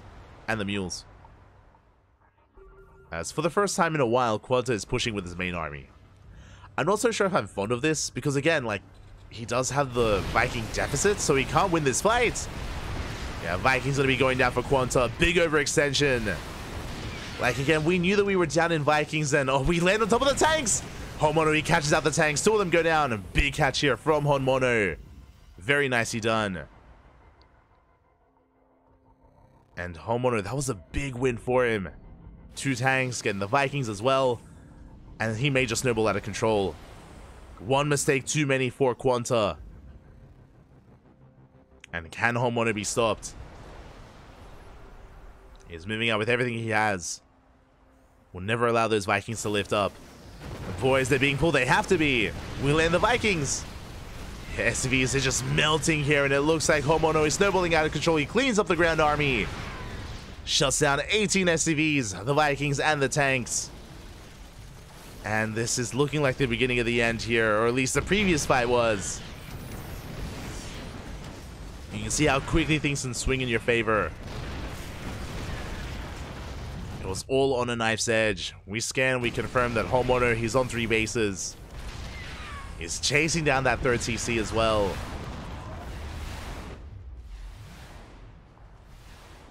Honmono, his tanks are a little bit exposed. We can maybe try to take advantage of that, but again, like, outside of a big mistake, Honmono, he has a massive lead and he's not going to let it go. Quanta does catch some of these Vikings. Does land, takes down another. Nice catch here by Quanta. Aware that Homeowner was split up. Getting another Viking. Not bad. Going for the tanks as well. Oh, but they are sieged. Yeah, we don't quite go for the land. Another tank from Homeowner goes down. Nice little pickoffs here by Quanta. Still not enough to bounce back, but he's clawing his way back in. We can see Quanta making 5 Vikings at a time. Jesus. It's a lot of Vikings. And with that, he could try to shut this down. It's not going to be pretty, but we could try to spit out those Vikings and land on all these tanks. It's tempting. It is tempting. And he goes for it. There we go. Does go for the land. Takes down 3 of those tanks. Does take a couple of volleys to the face, but that was an efficient trade here by Quanta. Does shut Homeowner down. And on top of that, Quanta, he saves a 3rd TC. Does save it. The downside is that Homeowner, he's got a massive economic lead. He's already got his 3rd. Now he's got a 4th base up and running. He's up to 76 workers. He's up 30 SCVs. And even though Homeowner did lose a bunch of tanks, he still has the army supply lead as well. It is still not enough for Quanta to bounce back. It was a nice catch, don't get me wrong. Like, it was good pickoffs. Good couple of moments for Quanta. Still not enough. We need more, is what I'm getting at. We do need more. And if he's able to drag Homeowner out of position, if he's able to catch another portion of Vikings, maybe Quanta can pull this off. As it is mech versus mech. I said at the time, at the start of the series, that, like, I wouldn't be surprised if Quanta plays mech. I wasn't ready for Homeowner to embrace the mech as well. Wasn't quite ready for that. But Homeowner just taking it slow and steady. His 4th CC getting up and running. Looking to max out. Like, there's nothing pressuring Homeowner, like, to move out right now. May as well just max out first, secure your win, secure your army, and then push. Otherwise, you might give Quanta an opportunity to recover. Cyclone gets a Viking. Trades for a Viking. Not ideal. Homeowner is pushing in. He does have the Viking lead, or at least I assume so. 23 versus 25. Yeah, Homeowner with a slight Viking lead is breaking through. Has Cyclones to support as well. And he should come out on top here in this fight. And tanks are going to be sieging. No, never mind. Quanta does force back the army. He holds. Gets dragged into the Widowmine. And we can see Homeowner just shell away at that 4th. Throws down the mule to repair. Tops up that tank. Again, Quanta with the defender's advantage. He was barely able to come out on top with his Vikings. But his 4th is denied. Homeowner, he maintains his lead.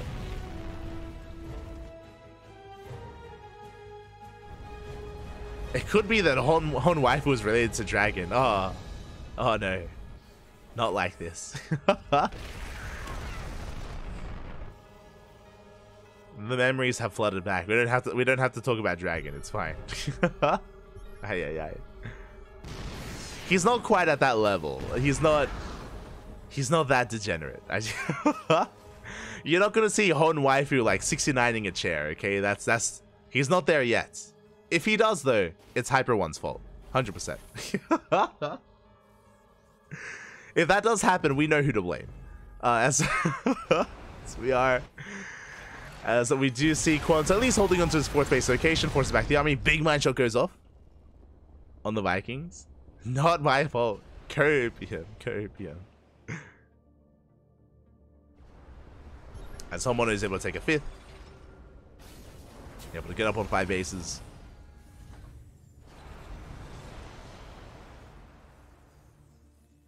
Is reinforcing, pushing up the ramp as well. He's got his Vikings stacked, and with that, he does take a more efficient fight. Yeah, and it's just a numbers game at this point. Honmono is snowballing out of control. GG gets called, and Honmono will take game number 1. Ooh. GG. With that, a Hyperberg Esports, Hyperberg, they are 1 game away from making it on into a Codes qualifying match. They are so close. They can taste it, baby. They can taste it. They're so close to that qualifying spot, to that qualifying match. And that series was pretty back and forth. That game was very back and forth. It was very close as well. We saw that things very quickly swung in Honmono's favor when Quanta overextended. Remember, he knew that he had the Viking deficit, but he moved out anyway. He moved out, I think it was like with 3 tanks. He moved out with 3 tanks, with like 4 Vikings, a handful of SCVs, and Quanta overextended on Honmono's side of the map, despite the fact that he was ahead in SCVs, ahead in economy. And Quanta, he threw that away. He overextended, he lost his Vikings, lost his tanks, and immediately Honmono counterattacked and punished Quanta for that push. Very well done. Again, you can see just how much on a knife's edge games can be on Golden Aura. The rush distance by ground is quite short. It's quite short, doesn't... As, oh, here we go. We're getting to game number 2, and spawning in the top left-hand corner, we have Quanta for Club NV. And in the bottom right, we have a Team Hyperberg, Honmono. Here we go. The TVT does continue. The pressure is on again. If Quanta can win this game, we can force the ace match. Otherwise, it could all be over if Honmono takes the win here and now. DRG would be the favorite in the ace. He would be. What I should emphasize, if we do get to the ace match, is that the ace match is a best of 1.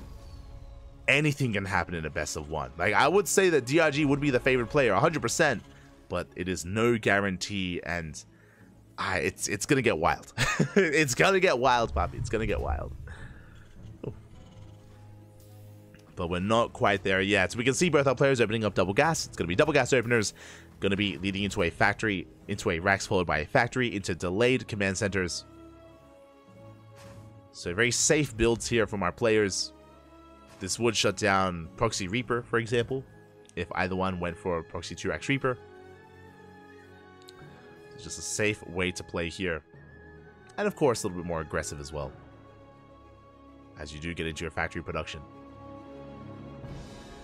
The first deviation here is that Quanta is going out with his SCV scouts. That technically means that, on the one hand, Quanta will have some scouting information. On the downside, Quanta will be taking a slight economic deficit, as Honmono keeps all of his workers mining. SCV comes in, we get eyes on the factory, we confirm there is no proxy, there is no cheese. We do confirm the opener as Quanta races back home, to make sure he doesn't get caught out by the Reaper. He is racing back home. Reapers are on the way, they've hit the field. Interesting, it's going to be Reaper into Reactor for Honmono. Once again, if you remember in game 1, Honmono did open up Reactor to Reaper Hellion, was quite aggressive with it. Wasn't too successful with his Reaper Hellion aggression, but we could see that again here from Honmono if he doesn't go for the add-on swap. Reaper dips in, gets eyes on the add-on, on the tech lab. Ooh, but he gets caught out! Does get caught out. Honmono does shoot first. He's chasing down the Reaper, and he should shut it down. Big pick off there by Honmono. Does get the Reaper. And that is scary. That is one less Reaper to defend. And every unit counts here in the early game, as Honmono is once again going Reacted Reaper Hellion. A very aggressive style here, depending on how hard he commits and how many Reapers and Hellions he makes. Meanwhile, back at home, Quanta going for a Cyclone, a very safe way to open up. Much more defensive position here from the blue Terran. But again, he is down that Reaper.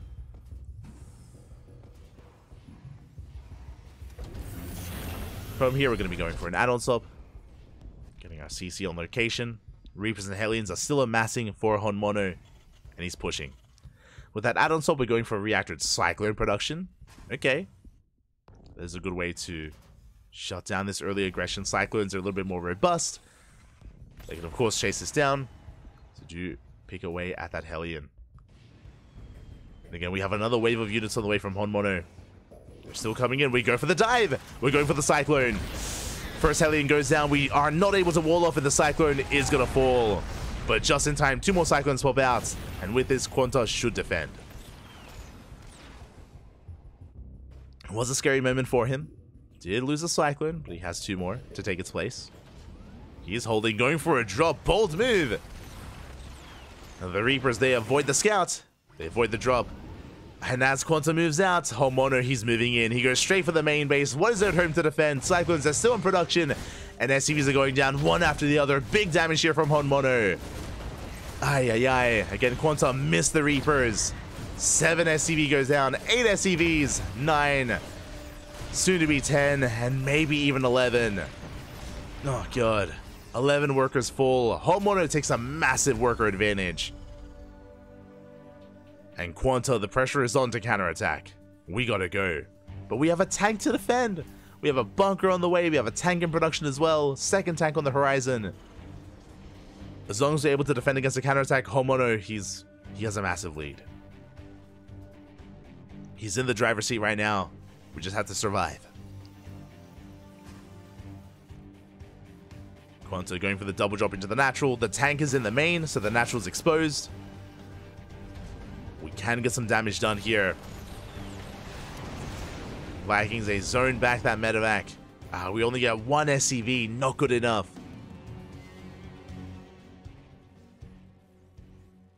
And things are looking quite a bit dire here for Quanta. Yeah, he's moving out with everything he has. He's going Mass Cyclone Raven. So the way this works, I believe he has Disable. I believe. If he does have it, he can disable the tanks. If he disables the tanks, his Cyclones can snowball out of control. It's all about the Ravens. It's all about the disables. Likewise, Homeowner, his job here is to zone away those Ravens with the Vikings. Here we go, as the Raven does take a couple of hits already. Good stuff for Honmono. Zoning back the army, being very proactive, actually. And the Ravens, they take a lot of hits. And Quanta is being forced back. He's being shut down. The Ravens are barely alive. And these Cyclones, yeah, they're not going to be good enough. Not anymore. Homeowner, he knows he has a lead. Quanta at the same time going for a drop towards the main. Homeowner, he's going for the third. Liberator goes down. Auto turrets are thrown down. Quanta desperately trying to hold on. Does shave off those Marines. We're down to 3 tanks. Cyclones, they get into the main. And we're getting SCVs. We get 7. We get 7. We're looking for more. Really do not. The Ravens are targeted down one after the other. The tanks are snowballing out of control. No! The Cyclones go down. The drop does get targeted. And Honmono, he can focus across the map. He can focus on this third, pushing even into the natural. And Quanta, he's up against the wall.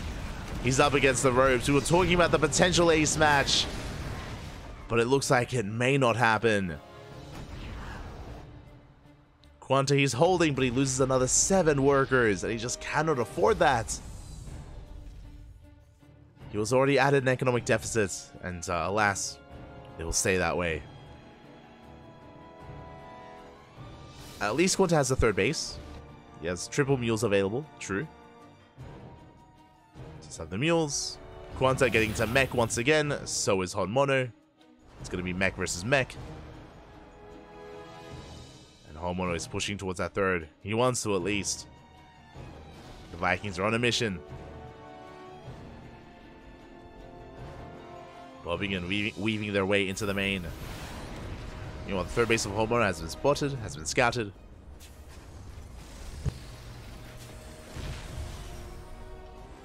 Yeah, Vikings, they jump into the main base. They're getting some SCVs. Not too bad. Good kiting here from Quanta. But he will lose both of these Vikings.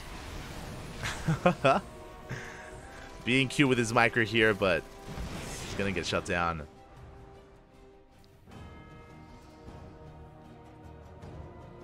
And here comes the counter harass from Honmono. You have a Viking in the natural, 4 Vikings in the main. Quanta, he's just trying to recover, he's just trying to make SCVs. That's all he wants. As we deny any kind of mining in the main, we focus down the tank as well. Big pick up. Tank does fall. But we will clean this up. As Honmono, he gets another SCV. And now we have 3 base versus 3 base. 3 orbitals as well. 3 with players. We can see that Quanta, he has dragged himself back into this, thanks to his harassment. I would still give the edge to Homono, but Quanta, he's still in this game. He's looking to stabilize. He's looking to stabilize. Sensor Tower has completed. Once again, Homono going for another Viking drop. Going for another Viking flyby. There is a Rax in position, though, to scout. Homono is forced back. Whew, and we have a game. Okay. After a very tense back and forth early game here, we're calming things down. And we are going to be settling into 4 bases. Quanta, meanwhile, is pushing through the center. And he may be able to deny that 4th. Does have eyes on it. Does get eyes on the 4th CC. Tanks are getting in position. So is Quanta. But the tanks are sieged. Homono does have the Viking lead. Ooh, he shuts down the Vikings one after the other. I'm getting deja vu. This has happened before. The Vikings go down, and now we can land on the tanks. As we chase down even more of these Vikings. Homono maintaining his air control. Quanta does at least survive with his tanks. He does get away. But what was that? Like 6 Vikings just went down. 7 even. Brutal loss there for Quanta, and I don't know how he's gonna be able to gain map control, gain air control away from Homono. Forced to pull back. Missile turrets are on the way. I mean, they have to be. Thankfully, Vikings don't shoot down. As Homono, he's skirting around the edge. Can he make his way up the ramp? Does siege first. Does siege up. Tank volley is going to be going off. We do have the high ground for Quanta. And Homono is running out of tanks. Down to 1. The Vikings, they will land. They go for the mineral line. And we annihilate a line of SCVs. 11, 12 workers going to be going down and counting. And even though the tanks may not have broken through, the Vikings did. 28 SCVs go down. Oh my god. We annihilate the mineral line. And from here, we can just keep on going. Again, it's going to be so difficult for Quanta to ever build up a Viking count comparable to what Homono has. He's getting into Cyclones to help out. We're going for the orbitals. And once again, the Viking count is being reset. Take down 2 of them. And Homono is chilling back at home. He's on 82 workers. Almost double the worker count. Almost double the supply. We've got 2 more CCs on the way, and yeah, Homono just looking so comfortable here. And again, barring like an overextension and Homono making a big mistake, he is poised to take this. Quanta up. Trying to get under them with his Cyclones, unable to. Still has a siege line at least. Has his tanks in position. We have offensive turrets being thrown down here on the front lines. Homono containing his opponent to 3 bases. Not allowing him to expand. Not allowing him to break out.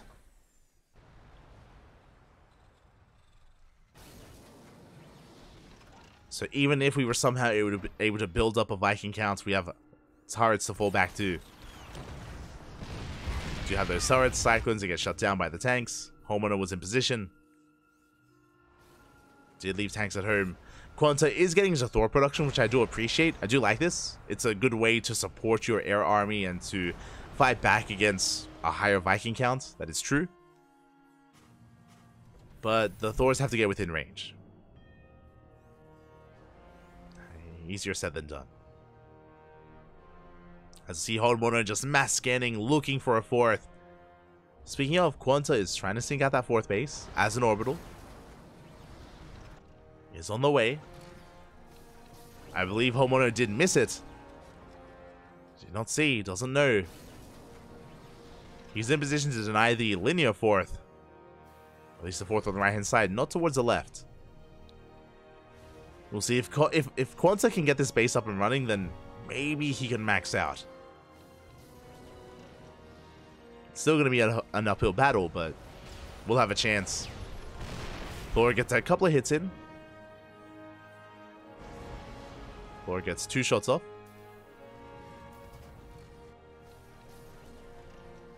The base is getting up. Quanta getting in position as well. Homono just now about to check. But it's too late. Turrets are finishing. Quanta, he has a chance if he can maintain this base. Homeowner, he's coming in with his army. You can see him rotating on the minimap. Ooh, does run into some tanks. Does run into them. Quanta, now he's going to be fighting only half the army. Thor putting in a lot of work as well. And Quanta, he chases back these Vikings. I think he may just barely win out on this fight as well. We need the Thor. Get in there, Papi. The Thor a little bit too far back. Oof. Yeah, he can't get close. The Thor goes down. And it looks like Quanta, he will come out ahead here in this Viking fight. And he can even land on top of the tanks. Quanta. We can do it, Papi. We can do it. Oh, as I say that, we're getting into battle cruisers. I was wondering, but that's the reason why we fell behind in Vikings, because we're working towards BCs instead. Homeowner rallying into his death. Bit of a miss rally there by Homeowner. Has to be careful.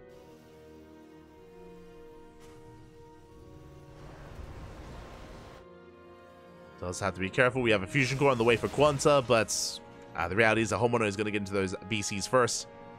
And battle cruisers, that is the late game of TVT. That is the ideal. That's what you want.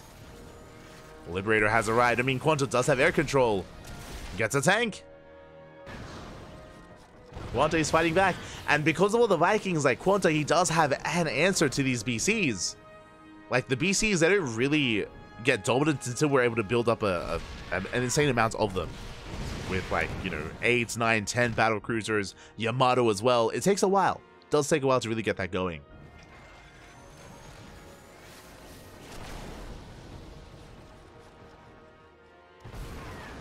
The ace match, the dream ace match, it's still there. It's still alive. Still a possibility. Oh, Liberator's within range of the turret. That is brutal. Tank goes down, but so does the Lib.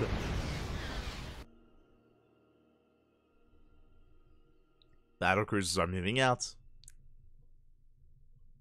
Now, thankfully, because Homeowner is moving out with the BCs, they will be able to teleport back home. We should not lose them. They should be safe.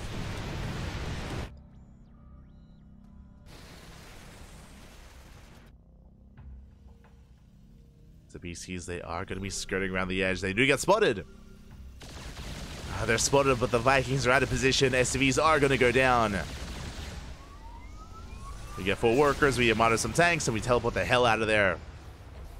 Good trade for Honmono. Efficient pickoff. Meanwhile, Quanta's getting into his own Yamato, getting into his own BCs. He's working towards it. Until then, 2 more battle cruisers on the right-hand side. Oh, Homeowner, he has maxed out. Quanta, can we survive long enough to max out ourselves? We'll see. It's not going to be easy. Homeowner, he just has a massive ground army alongside his Vikings. Tanks are pushing in. Yeah, the Vikings, they do clash. Big anti-armor missile. We do get the missile on the Vikings, but the BCs, they tank so many shots. Yeah, we have to kite back. We get 1 BC. We get 1, we can get the other as well. But Quanta is being forced further and further back. And Honomono, it looks like he has too much. He's breaking on through, getting on top of the 3rd base. Quanta, he had almost recovered, or he had a road to victory there, but GG gets called. Honmono gets into his battle cruisers. He will take the series 2-0, and he will win it all for Team Hyperberg. GG. Whew. GG, well played. Congratulations to Hyperberg for advancing on into a qualifying match to make it into WTL Code S. GG, well played. My condolences to Club NV. It was a tense TVT between Quanta and Honmono. GRG, he put in the work. He was able to look dominant versus Jumi. Mono did struggle against Special, and the reality is that Club NV were missing one of their key players, if not their strongest players. They were missing Creator tonight. Unfortunately, without Creator, Club NV could not advance on. Honestly, Club NV were poised to qualify. They were one of the favorites to make a deep run and to make it into Code S. But today was a crucial day. We needed our A team. We needed our ace player.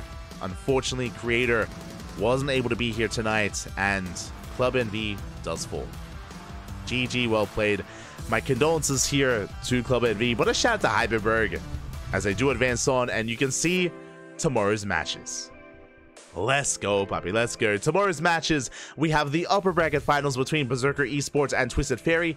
As a reminder, Berserker and Twisted Fairy, they've already qualified for Code S, and that is followed by Offside versus Hyperberg.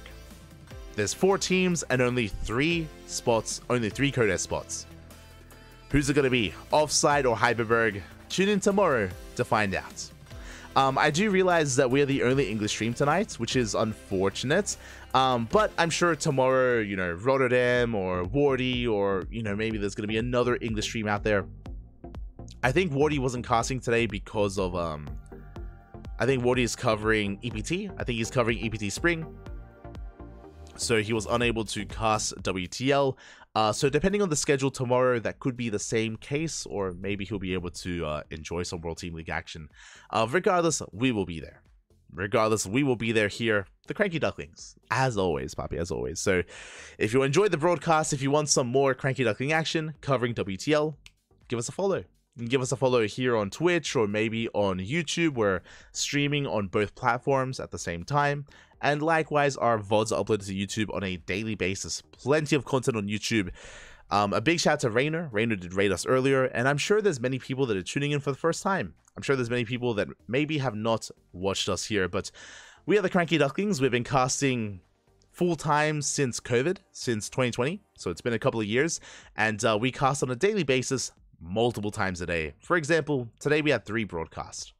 We had 3 broadcasts here today. We had KSL, followed by Sea Duckling Open, followed by WTL. Tomorrow is another big day of StarCraft. Our next broadcast is going to be in less than 24 hours. We're going to be hosting our own tournament, the Sparkling Tuna Cup, here on the CranKy Ducklings, followed by day 6 of World Team League. So back-to-back 2 broadcasts tomorrow. Tune in. Tune in. If you're wondering, Sparkling Tuna Cup? What? What's going on? The tuna. Yes, the tuna, Papi. The dong one, if you will. It is an open tournament that we host here on the channel. It is open to all regions. So we have players from Europe, from Korea, from Southeast Asia, from the Americas, all tuning in, all competing in our open tournament. So if you're interested, we got you covered there. It is going to be in, Jesus, how many hours time? Let me just double check that. We are going to be live in 18 hours. In 18 hours time, we're going to be live with the Sparkling Tuna Cup. So mark your calendar, set your alarms.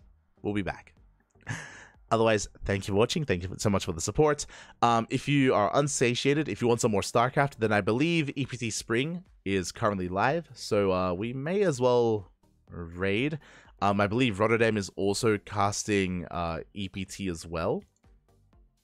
He's co-streaming. That's it. He's co-streaming ESL Pro Tour. Cristiano is up against Showtime at the moment. One at the very there you go. Is up against Showtime, and we may as well raid. May as well give Roddy some love and support. So you can head on over there and tune in for some more StarCraft. Otherwise, thank you for watching. Thank you for the support. We do appreciate it. We'll be back tomorrow. If you want to follow us, Twitter, Facebook, Instagram, YouTube, Discord, all things CranKy Ducklings, all things all over the internet. Tune in. Thanks so much for watching. Thanks so much for the support. We'll see you guys tomorrow. Bye. Bye, guys. Bye. Hasta luego. Ciao.